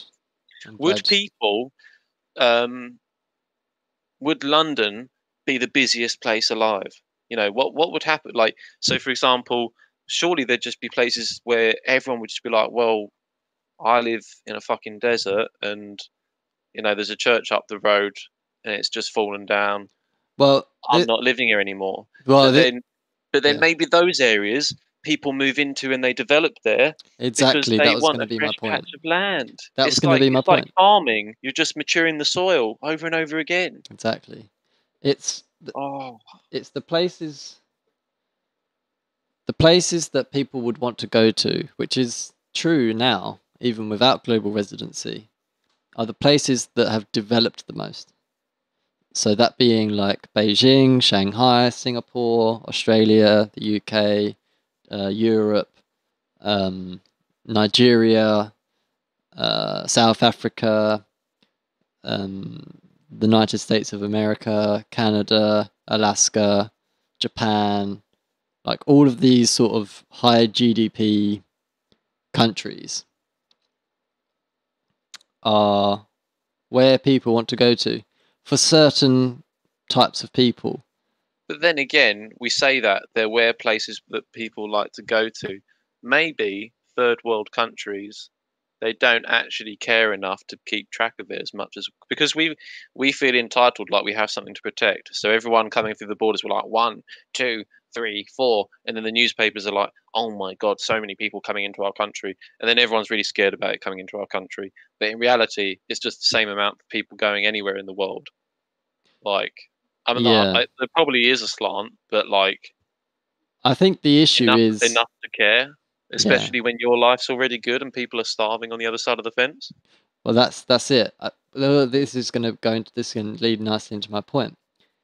Um, the reason people move is to better their lives, which you've already said, and the reason why people are scared of legal immigrants or illegal immigrants, whatever the case may be, is because they are scared that they will take their jobs. And it's a rational fear to have because we're quite, as you said, quite privileged in this country and other Western countries and even China in that we earn good money and there's regulations in place that enforce employers to pay us a good wage. That isn't the case in a lot of countries. In most countries in the world, that isn't the case. So when and this happened in the 20th century with the Polish coming to this country. They weren't doing economically that well. They weren't as developed as us, whatever the case may be. So they came here and they seeked work and they got work, which drove the cost of building contracting work down, because a lot of them were building contractors. So there's a lingering sense of they will come and take our jobs, and that's a threat to us. It's a rational fear to have, but it's not right. More, hopefully that will subside. So like companies now, like my company's an example, I'm not going back to an office like probably ever again. And I can't imagine even after this job going back to an office and not working from home. But more companies will start to do that. And at that point, maybe you can hire like globally, and maybe you can that's level the playing field. Yeah, that's maybe one good thing that we can take away from coronavirus is distributed workers. This actually segues into something I've been thinking about. So, lockdown's funny. One, because it changes the way your life is. And there's never really an announcement of these laws that you have now changed. And I kind of wanted to touch on that, but what I also wanted to ask was, out of any of the rules that are in place right now, or that you think should just be brought in, that should change during lockdown? So here's one that I've been thinking of, for example, is that especially in the start of lockdown, I was noticing that no one was driving on the roads. And it was like you could drive around at 2 o'clock and it would be like it was like 4 in the morning. It's like 3 or 4 cars, like a few grandparents going shopping, like no one really doing anything. Yeah. That was at the start, so this doesn't really count anymore, because now you go outside and it's like it's like summer holiday. Everyone's like driving around everywhere. Yeah. But at the start, I was imagining, okay, so we're going to cut costs in certain areas. How can we make people's lives better? Okay, let's increase 30 miles an hour to 40 miles an hour because there's no one on the roads. Because I was driving around, I was like, because it was so slow, where I was like, I could just drive at 50. I could literally drive at 50 and my life wouldn't be a difference. But then I thought, but if I did see a police car, I'm the only car on the road and I'm going at 50 miles an hour, they're definitely going to notice me. So obviously I drive at 30. And I was like, wee. And actually today I came to the realization of, well, actually I think I'm driving at 27 miles an hour. Why am I doing that? Because driving around is nice. I was driving down the high street and I was like just looking at things, like watching an old man walk, like just observing pigeons. And I was like, this is like a whole new TV program that isn't my 2-bedroom flat. So, I might have to start driving at 20. Maybe they need to make people drive at 20 miles an hour just so they've got something to do. Right? But that is my point, is that there are definitely rules that can change that could make people's lives better. So I didn't know. I didn't know if there's any. I don't know. I might need more time to think about.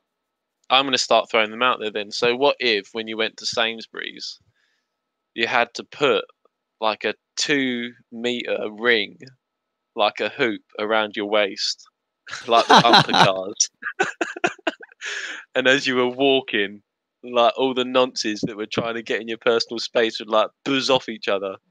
They'd be like 3 strikes and you're out if you set anyone's thing off. Like,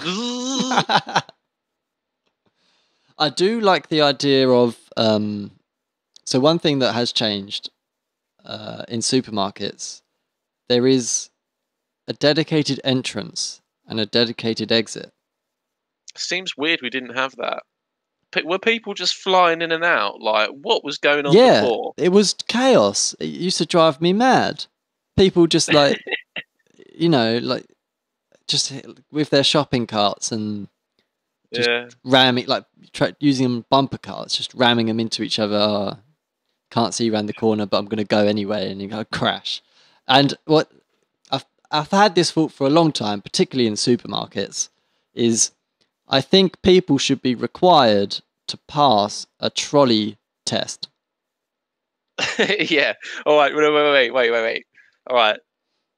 In turn, let's try and list what are some of the rules. What are the requirements for a sufficient trolley driver? Okay. So right, Go on. I'll throw one out. Okay.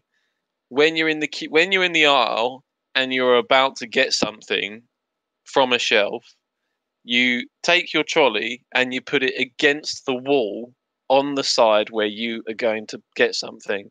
You then remove the item from the shelf, place it in the basket in the trolley, and then go on around your business. You don't leave your trolley in the middle of the aisle. You don't leave it sideways so that it's blocking 2/3 of the aisle, and you don't leave it on the other side of the aisle.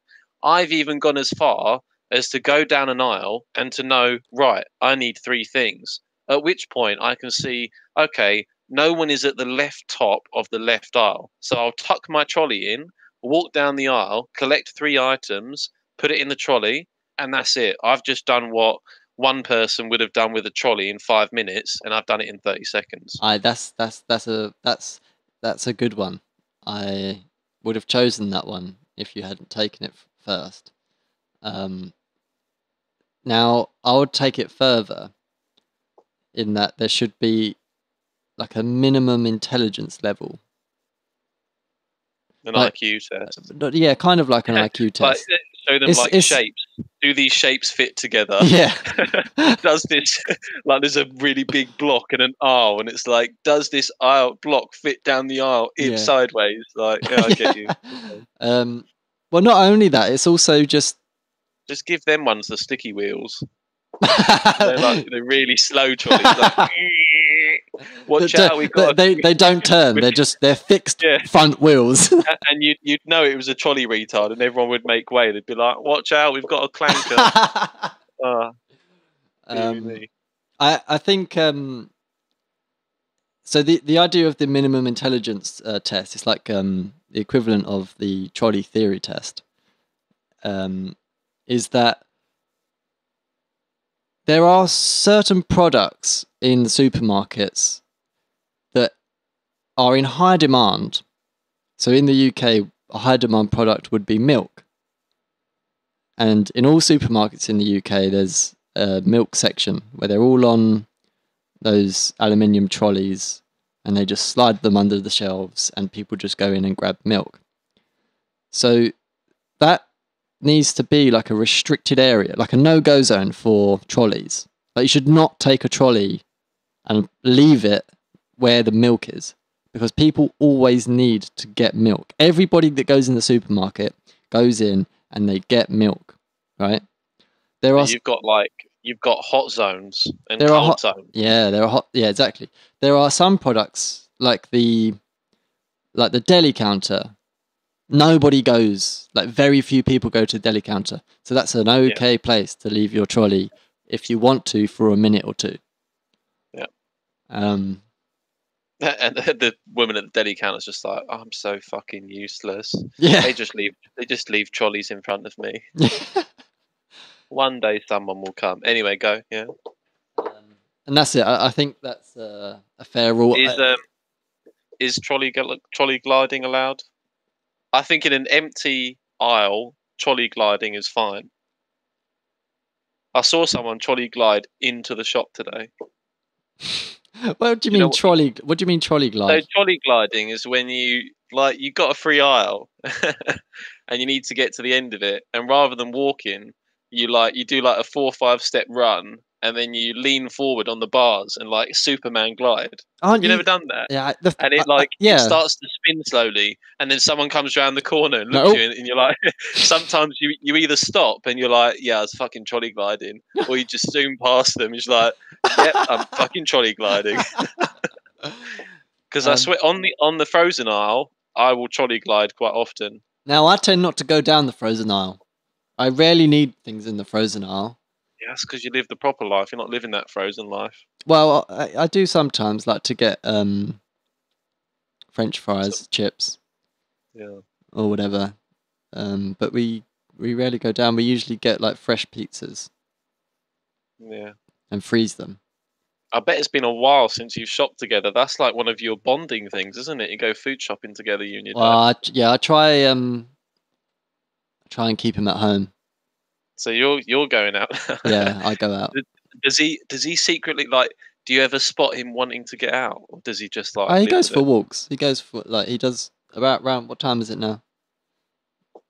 Oh, he's already been for a walk. He goes for a Yeah. walk around 7 o'clock. And he just walks around the neighbourhood Yeah. and walks back.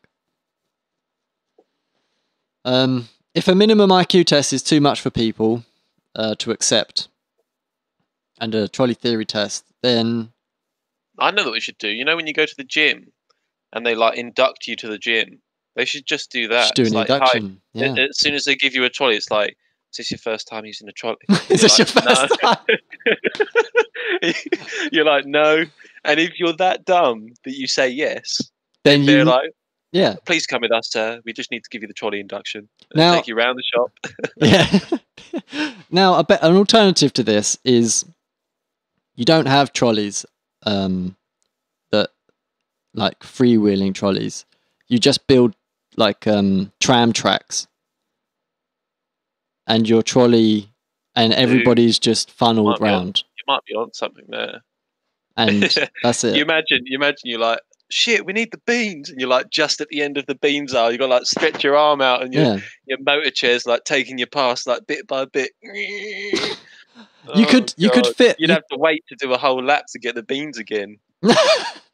Well, Or you'd know, you'd shout to the person behind. You'd be like, "Yeah, I need the chuck us beans," some and then they'd like beans. chuck them up the aisle. Oh, but they wouldn't, because they'd obviously all your hands would have coronavirus on by that time. Yeah, You'd all be dead.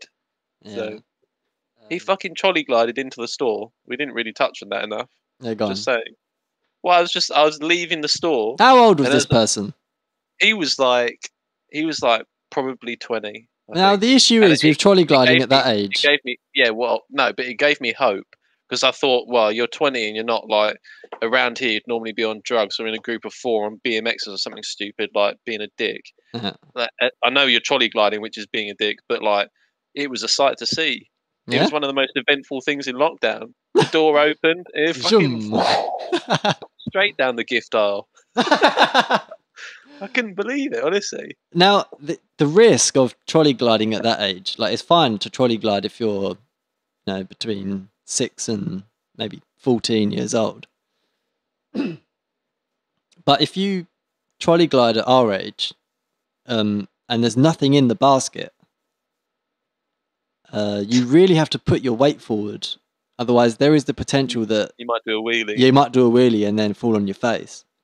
Yeah, no, I've got it all down, So honestly. I tend to, On the bigger, the bigger trolleys, there's actually a foot spot above the wheel, and you can put your foot on it like a skateboard or a scooter, Mm, and those ones. But then the problem is like that's a big, like if a 6-year-old runs out in front of you, you've probably mowed them down. yeah, that's also another risk. Well, that's another rule that I think I would make is I'll trolley spin. Sorry to interrupt, but I'll trolley spin. So imagine I'm going round a corner. It might be more useful for me to actually spin the trolley in front of me and then push it from the top, not the handles, and rotate it around the corner. I'd actually go as far as to say that I've actually impressed people with my trolley use. yeah, I think people look at me and they're like, I want to drive a trolley like that. yeah. He's got all of the tests. Maybe only 7-year-olds that live in the sort of life that I do. You could But be paid to push a trolley for I could, someone. I could be the fucking induction person. I could trolley trick shots. Maybe there's an Maybe avenue there's there. something to that. Yeah, Maybe that's the first video we do on YouTube. trolley trick shots. No, do you know what? Maybe that's our first YouTube video: how to use a trolley in a shopping centre. Not a shopping centre. What's it called? A supermarket. Trolley driving for dummies. Yeah, I think that's got legs on it, Potentially. or wheels. So hang on a minute. How did we get here? Rules that you change in lockdown, and these were rules for how to use a trolley. But yeah, I mean, That's how we got there. we were touching on supermarkets. I think You had you. something else. No, I think that was it. But I didn't.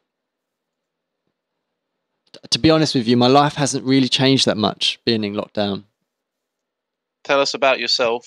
One sentence only.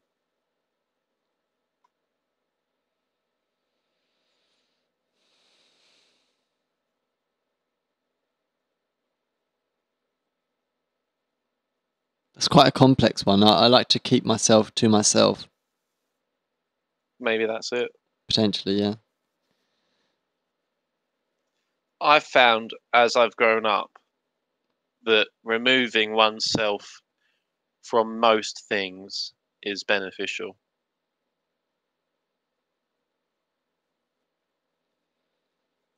Like removing yourself from people, or what do you mean? People, equations, environments, Groups. just most. I mean, it's like I fucking talk to you most of the time. It's like there's. I think it's like it sounds so pessimistic because I really admire people like Claudia, and I think Liza's quite similar. That like they had this open, beaming view of optimism from the world. Like anyone could like they could meet anyone and they just have this expectation of them being brilliant and being amazing. And maybe that's naive for me to say that about those people, but like I feel like as I've grown older, I don't think I would. So you say you're a extrovert, yeah, Introvert. an introvert. That's the one. I probably used the wrong word quite a lot of times. No, that was the only time you've used it wrong. Okay, so you say you're an introvert, and I think that it's funny because if I was to go back and if you'd ask people I went to uni with, like, oh, is Tim an introvert or an extrovert, or people I went to school with, I think they'd probably at school they'd have said I was an extrovert. At university, I think I would have been like an intriguing introvert in the sense that like I kept myself to myself, but when I was there, and you freaking knew I was there. And then now I feel like it's just like I think I've learned the lesson of like don't put out into the world something that you're not necessarily going to get back. And I think that's probably a bad lesson. I think it's probably wrong, but I think it's been like something that I've conditioned myself into. If that makes sense. Yeah, I've. If I think about when you put yourself out there for Liza, that was like one of the best things you ever did. Yeah. Mm, Think about when you put yourself out there for your job at eMove. Like that wasn't something you traditionally do, and like it I don't know what you'd be doing right now if you hadn't done that. I think you'd be fine. But you know what I mean? I wouldn't be sitting in the shed. I think you'd be like doing struggle. I think you'd be struggling to like. This sounds horrible, yeah. I think you're very talented, but I think you'd be doing something like following sound engineering and like keeping yourself in the shadows and I agree. not pushing. And because it's such a shadow industry where there is little success to be found, kind of being content with that, and that's fine. Maybe you would have a shed. Maybe it'd still be your dad's. I've got no idea, but like Mm. I think it was. We spoke about this before. I don't think we should always harp on about it, but I think it was an interesting point in your life when you got the job at eMove, which no one really knows what that is. So that's a Topic for job another where time. we used to sell houses. Okay. Can you just give me 2 minutes? Not even that. It's just my thermometer is saying 24.2 degrees Celsius. We don't deal with any of this Fahrenheit. That's fine. And I need 2 minutes. Be right back. okay.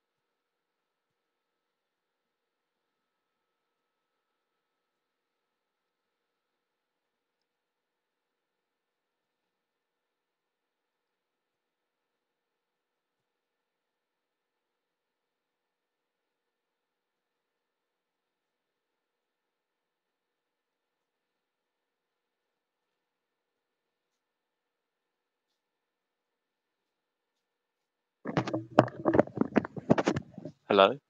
Hello. I was going to say you actually, after that incredible intro, you've had no sound issues, humidity issues, but no Humidity sound. issues. No, it sounded, which I'm very surprised at. I think the driver downgrade worked for this old boy. Oh, I think the driver downgrade for my sound card is working absolutely spectacular. Anyway, for those people that were interested in my first wish, I think I'll maybe record a small segment at some point No, and I was gonna let you go into that. post So that one. I was gonna let you go into that, but I was gonna say just be careful, okay? Just be careful. I'll keep it short. I promise to keep it short. Software devs to be better. Software devs to be better. We all have computers. Well, I wouldn't say all of us, but if you're listening to this, you probably have some sort of device that you're listening to it on. Either a smartphone, iPhone, Android, a Windows machine, a Macintosh, or some Linux machine. Maybe an Xbox or a PS4. One of I don't those think our devices. audience is that vast. Imagine if we had one of each. That'd be great.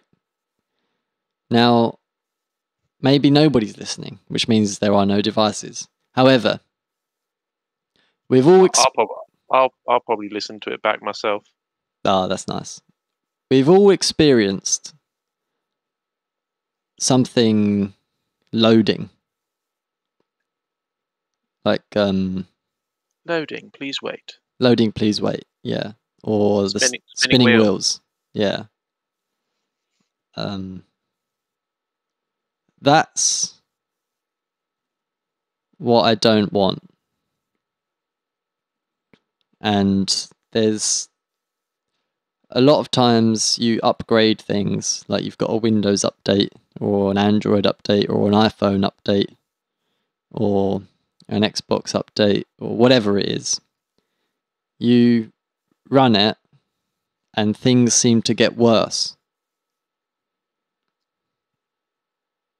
So what I would love, what my wish is for people to stop adding code and instead send updates that are negative megabytes and start removing code so that things can get better. That's what I'll say on that. And the last thing I'll say is, as an analogy to this, your computer screen or your TV, they don't break. You don't turn on your monitor, or you don't turn on your TV and it doesn't work. It always works. And that you don't need to update the firmware in your TV or your monitor. They just work. And they work all the time, every time. All software should be that good. So That's it's it. like we should so like in a way that science has like a bar of understanding of like, yeah, we now agree that gravity exists. There should be a similar consensus that has to be found within software development. So if something is developed, there should be a standard and a threshold that it has to meet, to the point where no user should ever incur the need to wait. update it again. Not or necessarily to wait. update. No, you do want to update, but to incur inconvenience at the expense exactly. of any development. Exactly. Because the point it's almost backwards. When you develop, you spend effort. So someone sits there at a screen and they are coding something, trying to make something out of numbers, letters, whatever platform or language they're using. Yeah. And then for someone to receive the product and to actually have to go to effort on their side, it's almost like making a car like that creates pollution. It's like we can get past these things. We should be able to. And actually, when you think about it, when there's a desire for so many developers to be working right now because every company wants a developer, maybe that's the problem in the way, is that so many people are getting into development. So many people say that they're a developer, when in reality, like even I think at work we were having this discussion that we were having like a little bit at the start of the COVID crisis. We were having standard slip in our code and having more bugs appear because we weren't doing the right sort of unit tests or things like that. Um, and like senior developers were aware of it, but some developers weren't. And like Yeah. it's it's it's just interesting that those things occur. Yeah. But it's human error at the end of the day, isn't it? There will come a time when that doesn't happen. It's a whole mess of things. The last thing I'll say is, like, the gamers of this world, people that play games on consoles or on, I mean, like top quality games, like AAA games, that are made by EA or whatever. Let's take like Battlefield, for example. These games are extremely complex. They are simulating physics and lighting, which are insanely difficult for a PC to compute. It's a lot of work for them to do. But they run at 60 frames per second and they never drop a frame. If they drop a frame, they don't. Like, it's game over. They won't ship it. That's taken to the exaggeration, but like AAA games have that standard. Yet, I open up Discord, it takes at least 10 seconds for Discord to load. Why does it take 10 seconds to load? That 10 seconds is an eternity for my computer. Yeah, and it's like a level of like... That's 600 frames. Yeah. I mean, it's like these weird things that you accept. Like going back to Sainsbury's, like as soon as you walk into a supermarket, the store manager, you all line up and he just slaps you in the face once and then you carry on. Like you wouldn't accept that. Yeah, exactly. Why do we accept it? So why is it we have this level of acceptance? It's because technology over the time has gone so quickly, I think. Maybe this is the answer. That like obviously like I could go back to when I used to play games on my grandma's computer when I was like 6 or 7, and like the wait time for those things to work and everything like that, everything was finding its way bit by bit. I guess it's also the way that humans build things, which is we layer on top of each other. So, for example, TVs getting thinner, technology like a computer then going into a phone. Same with software. We develop on top of software. Google plugins. Google was a website. Now it's Chrome. Now it's a browser.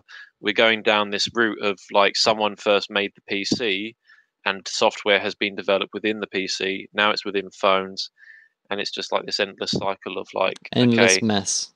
Yeah, there's not a centralized body where someone is paid to go and look at, oh, okay, the start button is in the bottom left on most computers. Is that the most convenient? Or maybe there shouldn't be a start button. Like all these weird things that people aren't actually thinking about, just because people aren't thinking, how can I improve the old? They're thinking, oh, what can I do next? What can I do next? Yeah. A large problem of software industry is people that build software, and not the engineers, but the people that want the software to be made, don't care enough. They don't care at all about performance. They don't care about if they inconvenience a user. All they care about is my product making money, and what features do I need to add for me to make more money. But I'll wrap this up with taking Excel as an example. Excel is a good piece of software. It hasn't changed much since the first spreadsheet software in 1980. It's basically the same thing, it just looks nicer. But the latest version of Microsoft on a decent computer takes 2 seconds to load. How many people in the world use Excel? A lot of people use Excel. Times all of those people, how many times do they open up Excel a day? Let's say they just open it once a day. That's a lot of seconds in a year that are being wasted by loading up a program. Now, it doesn't seem like much, but It adds up. it It's adds like up. when you play a game on your PC and then you look at Steam and it tells you you've spent a month of your life playing that game, and Mm. you're like, oh fuck, that happened. And that's what people don't care. People don't care about how much time they're wasting. How much. It's excess. It's our appetite, or our, I guess, our threshold for how much excess we can live with. Yeah. Just like waste. There should be a. Here's I've got a question. I've got a Okay. question. Right. Okay. So, as I've been driving around a lot, I've been hearing radio adverts. I now listen to classical FM. I am definitely an old person, and I'm really enjoying driving around listening to classical music. Mhm. So, one of the adverts is from, I think it's from Thames Water, and the advert is basically, if it's not made of paper, don't flush it because it can cause clogs Mhm. in the system and everything like that. Yeah, and I think to myself that our water source isn't. I'm hoping you can just correct me and say I'm thinking about this wrongly. Our water source in the UK is privatized, which means that we pay for water from companies that own the supply of water. So it's not a public service. Okay. Now, people are now wiping their bums with wet wipes and wiping their babies' bums with wet wipes. And girls are using makeup and, all these things, tampons, everything. Okay. And things are getting flushed down the toilet, which is causing a block in the sewage. Okay. And one thing that's really frustrating me is that, yeah, I think that's a problem. Like, we should all make an effort. Like, let's pull together, guys. Whatever. Okay, I can kind of get a bit of that, especially 10 years ago, especially if it was public. But now that it's private, I think to myself, okay, so you bought these water lines to service people water, which should literally be a free thing anyway, in my opinion. And now they're clogging up because humans and their use for these water pipes is now changing. So your product should probably adapt. You should probably figure that out. How can you fix that? Are you going to change the pipe size? Are you going to put some filters in? Are you going to send people down there? All these things. But instead, no, you make an advert and you say, from Thames Water, we must pull together to make sure that we keep the water pipeline safe. Okay? And I was like, what? Why is it our job? That's my question. Well, I know it's our job. I know we should do that. But you're making money out of my water supply. Is that like, well, they have costs too. yeah, they have costs, but it's just like, fuck. Like, why would you? It's like, okay, so I build a product, okay, and my customers can't use the product because it's not really working. Mhm. Okay. Actually, no. Here's an example. So we'll go to blockchain, okay, which is a sector that me and Woody both sort of work in loosely. So ETH layer 2 is having scaling issues. Every transaction that is going through the ETH blockchain is making the gas fees for the transactions high. Yeah. Which is an inconvenience to the users. And it's like ETH, instead of trying to fix that, putting an advert on the radio and saying, guys, Stop using the blockchain. Stop using our product. Okay. Those transactions, just stop It's it. clogging up the Calm system. down. Yeah. Stop buying Bitcoin. Stop buying crypto. Stop trading ETH. Just calm down, all right? Because you know what? We can't take it. You're clogging us up. You know what I mean? It's literally like that. That's my comparison. And I get it. We can all make an effort to make a difference. But like, I listen to that and I'm like, I can't wait to go home and take a shit. Just because it just makes me angry.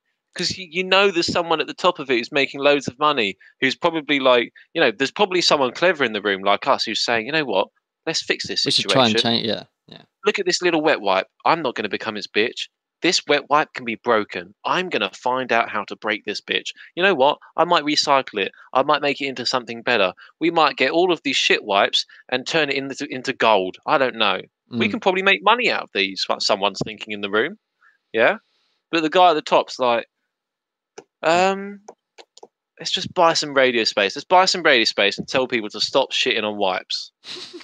So that's it. If you're out there, Thames Water. And here's another thing. I've got a water bill to pay. Okay. They've emailed me. They've called me. Always pay my bills on time. I've gone onto the website and I've sent them like 3 screenshots on 3 different browsers. Every time I get to the checkout, it says, you have £154 to pay. I'm like, yep, sweet, click. Check this most days. Go to put in my card. The payment service pops up and then it disappears. Sorry, our payment gateway has failed. Yeah. I'm like, 1, does my credit score go down? I don't think so. It's a water bill. Maybe not. 2, why do I have to keep checking? And then 3, I emailed them and they were like, hi, it's going to take us a while to get back to you. Can you get back to me with your account number? And it's going to be about 10 days because we're really busy because we've got loads of stuff because of coronavirus and we're understaffed. No one's paying their water bill. I was like, this is the same email address that I have for my account and you want my account number. Just search my email address. Do you know what I mean? I know. I understand your frustration. Things should be better. I don't think it's that software devs should be better. It's that as a unit, as a society, we should raise our efforts to be better. And how we could do that, in my opinion, would be to do things like, okay, you work 4 hours a day. People worked 4 hours a day. They might actually think when they're working. Well, I've got a lot of ideas about this, so I think it would be good to keep those for to keep that discussion. Can you write that down so that we don't forget it? Ways in which we can, what we think we can improve society, through socio-economic policies. I think that'll be a common theme in most of our podcasts. Yeah. All right. I think to sum up, I'll whip out the last question. Okay. Deep breath. If you could change one event in time, nothing to do with World War I or World War II, what would it be?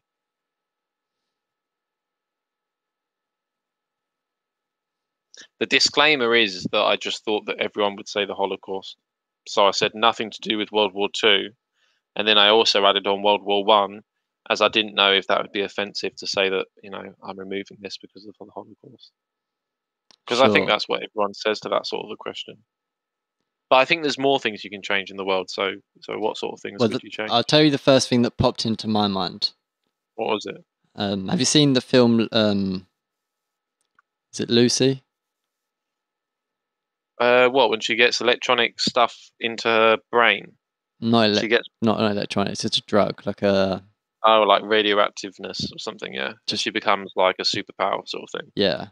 But the whole film is... It's called Lucy, and I believe one of the last scenes is she like time travels. Oh no, she becomes a supercomputer in a USB stick, doesn't she? Yeah, but as part of that process that she goes through, spoilers alert, by the way, if nobody's seen it, it's a brilliant film. Well, it's an okay film. It's like a 7. It could be better. It could be better, but it's definitely an interesting watch. The first half an hour, 45 minutes, will make you intrigued, and then you will slowly decline from there. But yeah. Yeah. And she goes all the way back in time, and she's sitting on like an office chair, I think, and she sees the first human, like the first like lineage of a human, which kind of looks like an ape, but kind of has the characteristics of a human. Anyway, so the first thing that popped into my mind is I would go back to that point and just kill it. As soon as you said go back to that point, I heard what you said. Yeah, just kill it. Yeah, just kill the lot of them. Yeah. What would you do? I could change one event in time. Oh God. Do you know what? These questions, like, I've only just realised now I'm asking you them. They are so hard to answer I on the spot know. Yeah, I because know. they're like questions where you've got like, it's like, dude, this is life or death. Yeah. I'm gonna die on this hill. Like, what is my answer? Even right now, I'm saying this stuff, but my mind's like Trying to secretly think. like trying to It's think, and racing I'm off in worried. the depth I'm somewhere, thinking, trying to I think of don't know if I'm something. gonna forget what I'm trying to say in real life, or if my head's gonna think of something in real life. Let me think about reading the question, then I'll get some more time. If you could change one event in time, but nothing to do with World War One or World War Two, what would it be? So whilst Tim's thinking, people might have thought that what I said is like, maybe I'm a psychopath or something. I could be, but I think the core reason as to why I would do that is because I think, I love how I didn't even have to ask why you would do that. I just knew. I didn't even think about explaining that to the audience because I'd probably agree with you. But yeah, keep going. yeah,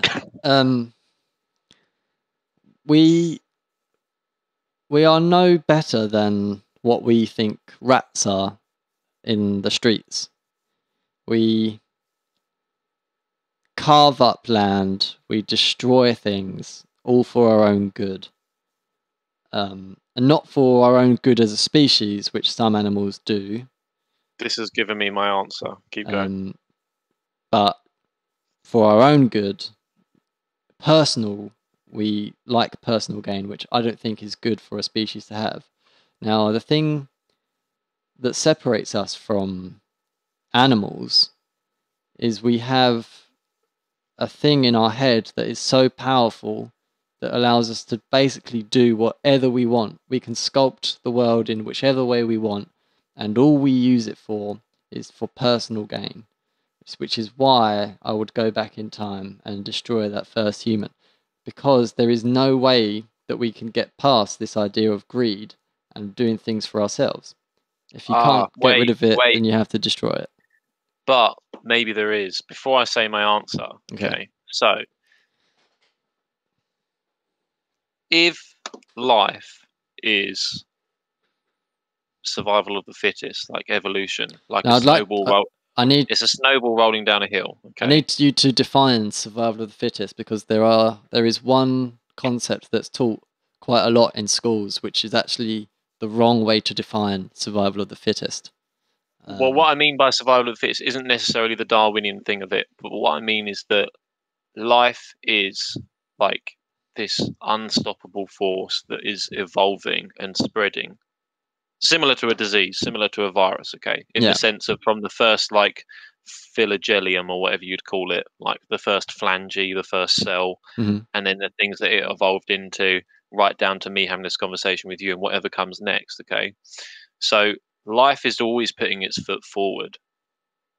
Now, we are at a point where we have always had to be putting our foot forward to achieve the best results for ourselves because we've been biologically predetermined to do so.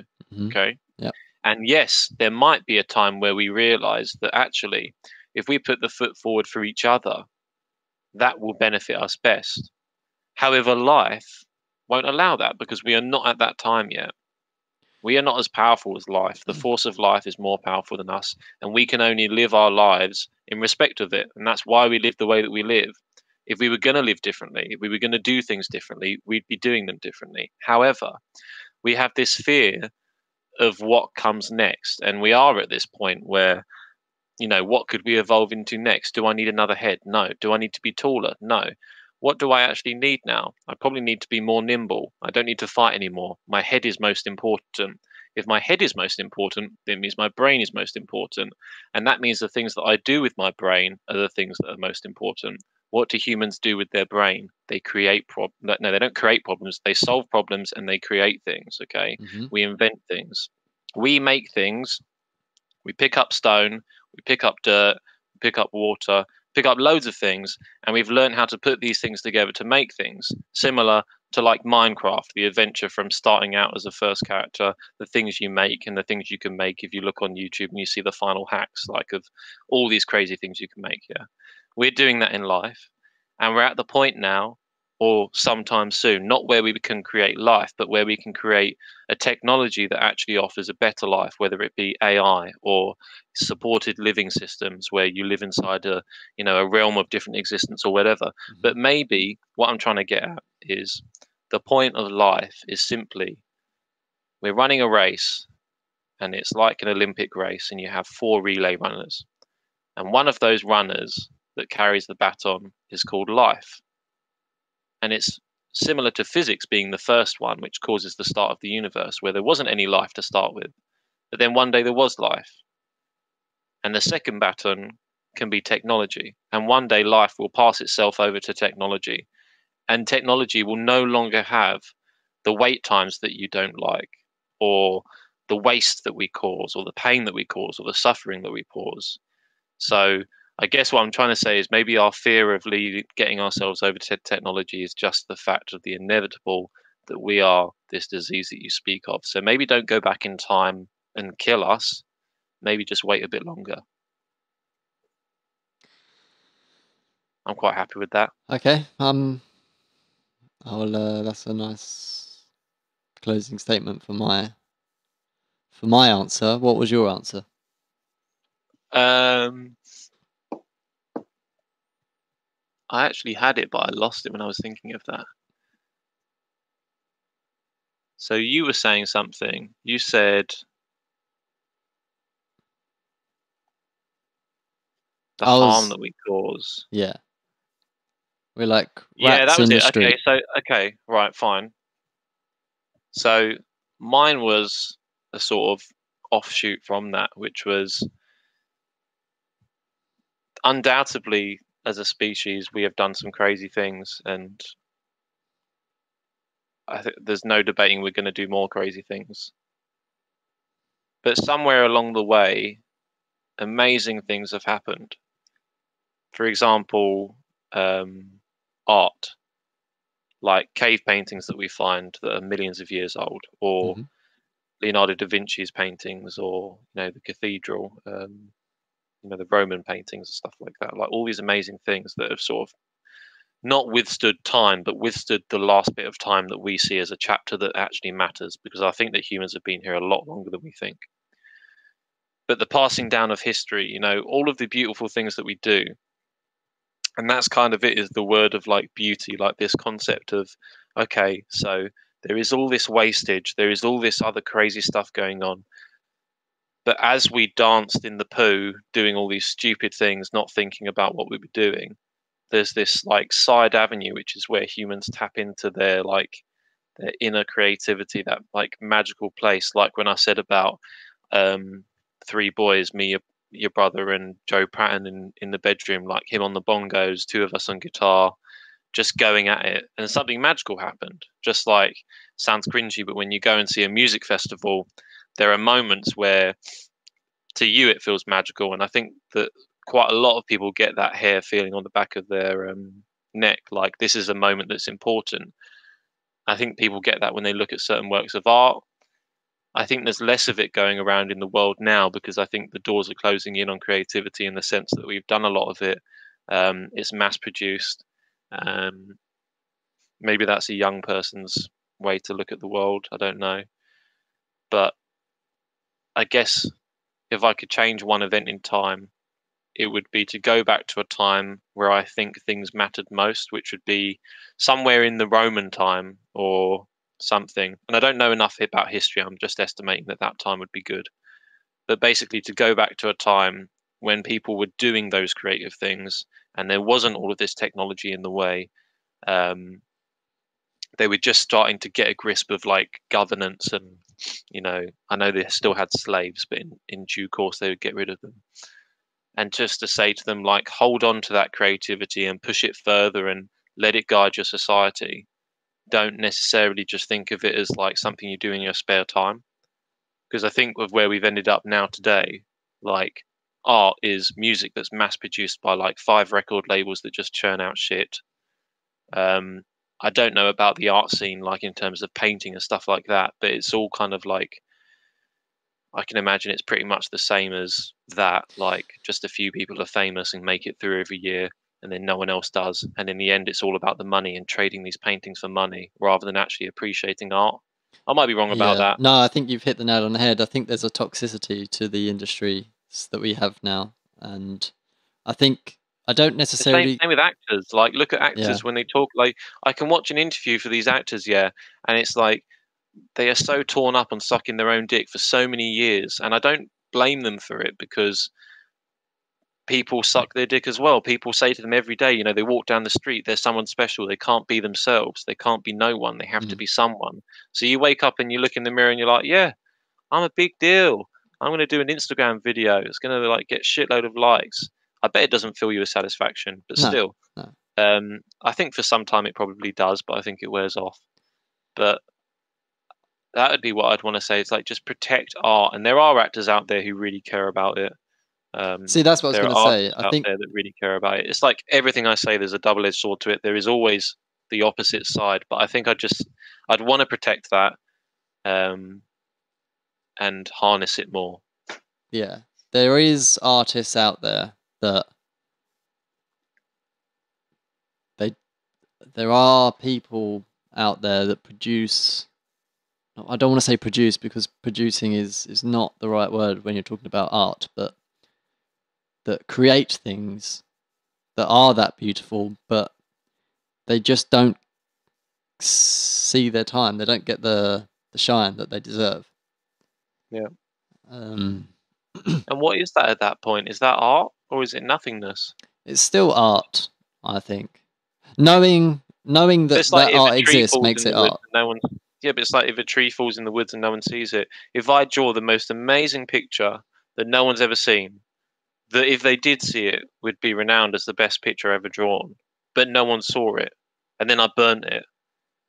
Did I ever draw that? Was it a piece of art? I mean, it was. I don't know. Yeah, there's a good Monty Python sketch about that. It's called "The Funniest Joke That Ever Existed," and I don't know if anyone's seen it. You probably haven't seen it, but essentially, the sketch is a TV sketch from Monty Python, and it's a bit of paper.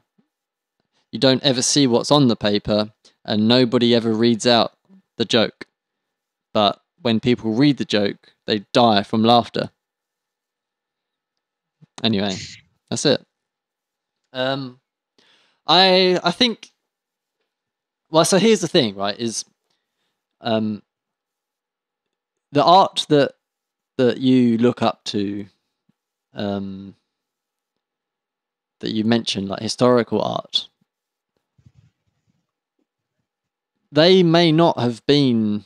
I mean, a lot of those were commissioned by like monarchs and leaders. So the Sistine Chapel was commissioned by somebody for an artist to come in and paint it. Um, Now that stood the test of time because it was painted on stone, essentially. Um, Things like the Stonehenge, which isn't necessarily art, but uh, they're the things that you appreciate when you look back at them are the things that stood the test of time, or not just stood the test of time, but that managed to weather through the time. Yeah, it's like time gives them like. So if I find in my attic an old artist from like the 1700s within good condition that no one's ever seen before, the time has given it value in a sense. Yeah, the time has given it beauty, not necessarily value, Yeah, but it's given it its beauty. it's like this old thing that someone said that like how do you sell something where you put a story to it?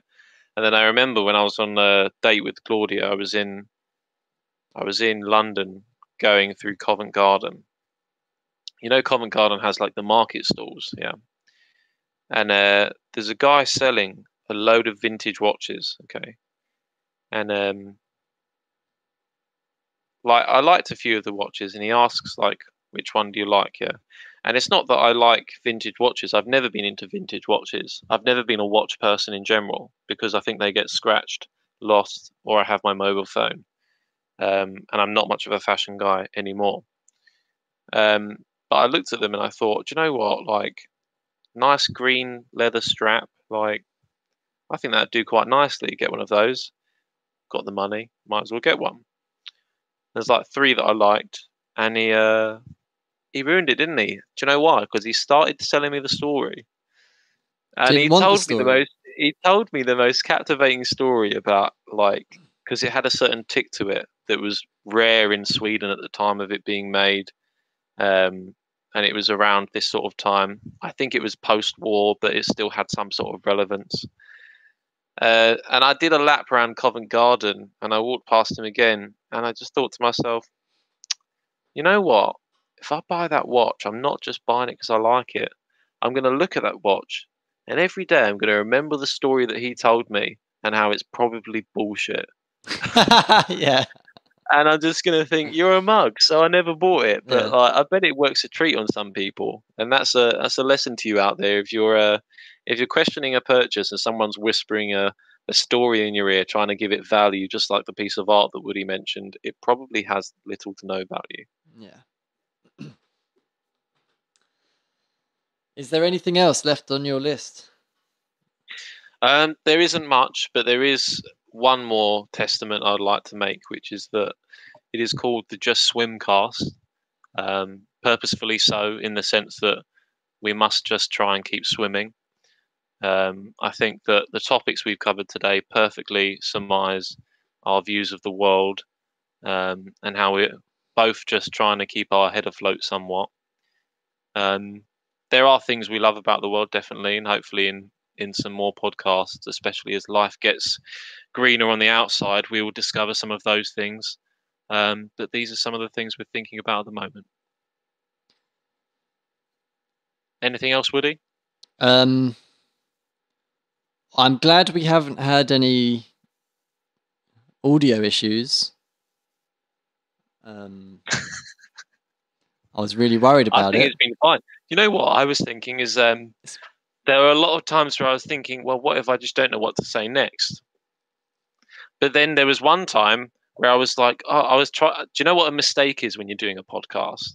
Now I've realised it is when you forget something, is trying to remember what you've forgotten. And luckily, I got there earlier. You But can't I could have remember just what been. you've forgotten.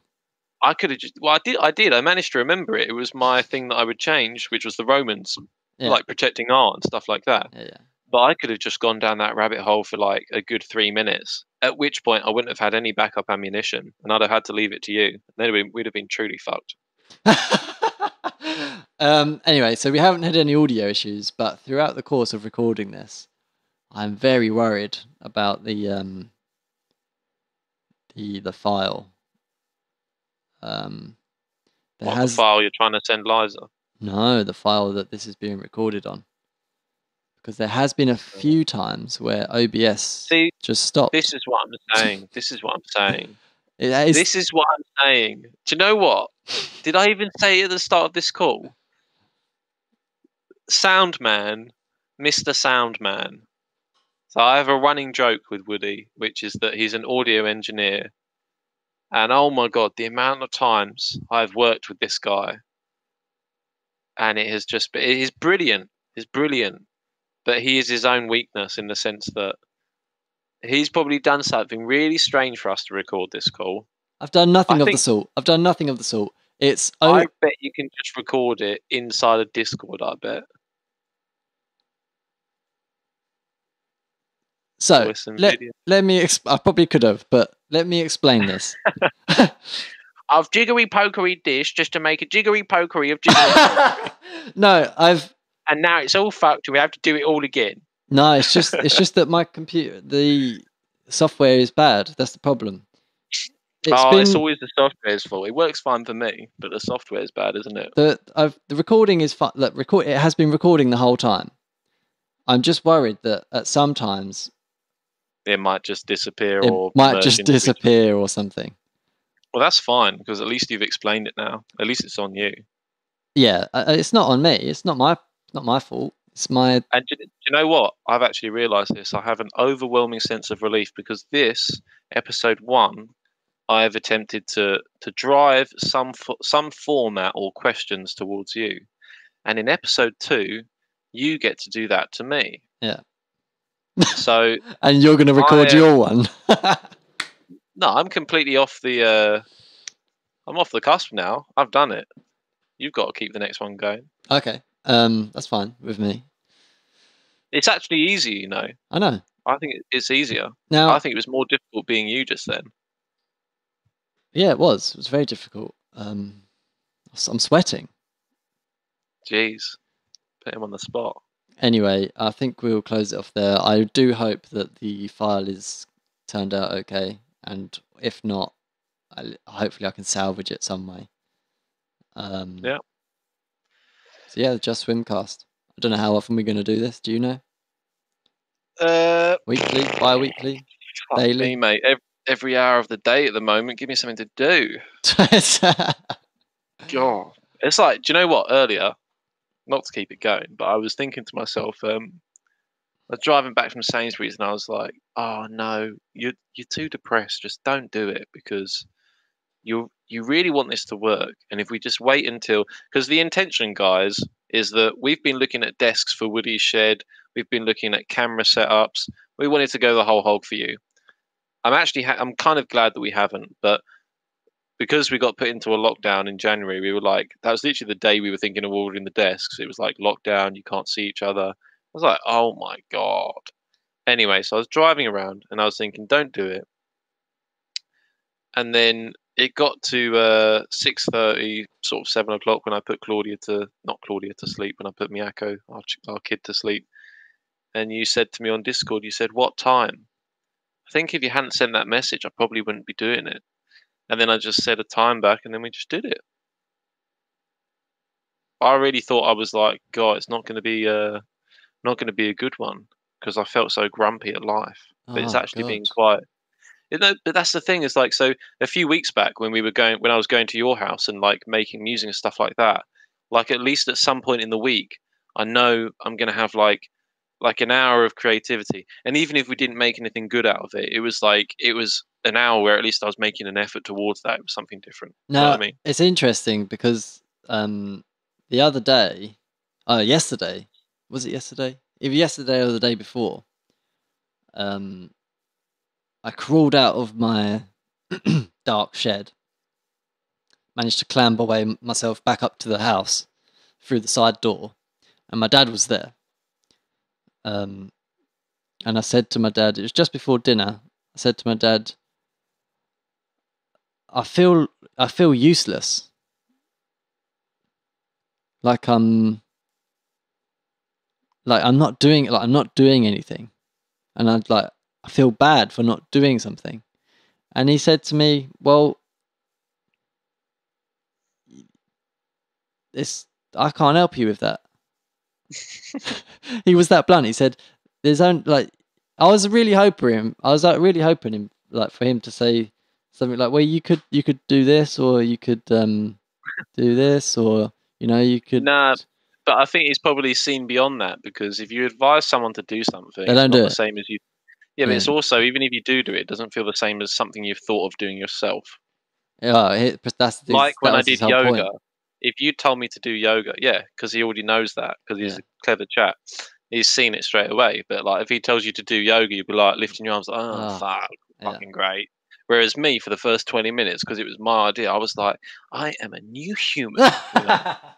And it's just like, that's how the mind works, isn't it? He said That's how the mind works. you've got two choices. You could either carry on being useless, and that's fine, or you have the choice to change it by doing something that you deem useful.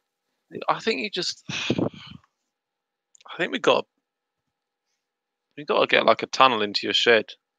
I got to There are go through lots the of things that tunnel, I want to do on my own as well. I just go through the can't be tunnel. bothered. Yeah, yeah, I know, yeah. Yeah. The other day, I've got obviously I've got well, not a load. I've got a decent amount of audio equipment, synthesizers, keyboards, drum That's what machines. I was on a walk today, and I was like, "Why is he not making music every second of the day?" I was like, Well, Why is he not doing it?" sometimes I do open it up, but I just don't get very far with it. Anyway, I've got if anyone knows It's what like the book that I'm writing. it's called a talk box, and it's broken. So yeah, the other day there's about 1,200 screws on it. I took all the screws off, took it apart, and I just sat there looking at it and trying to work out what's broken. Anyway, the crux of the story is that I don't know what the crux of the story is, and that's what I do with my time. I take things apart, I put them back together, not knowing any more than I did before I opened it. Oh, it's better than me, mate. I drive around a Formula One lap, like just. Oh, I can't even do that anymore. I've run out of games to play. I've run out of Netflix.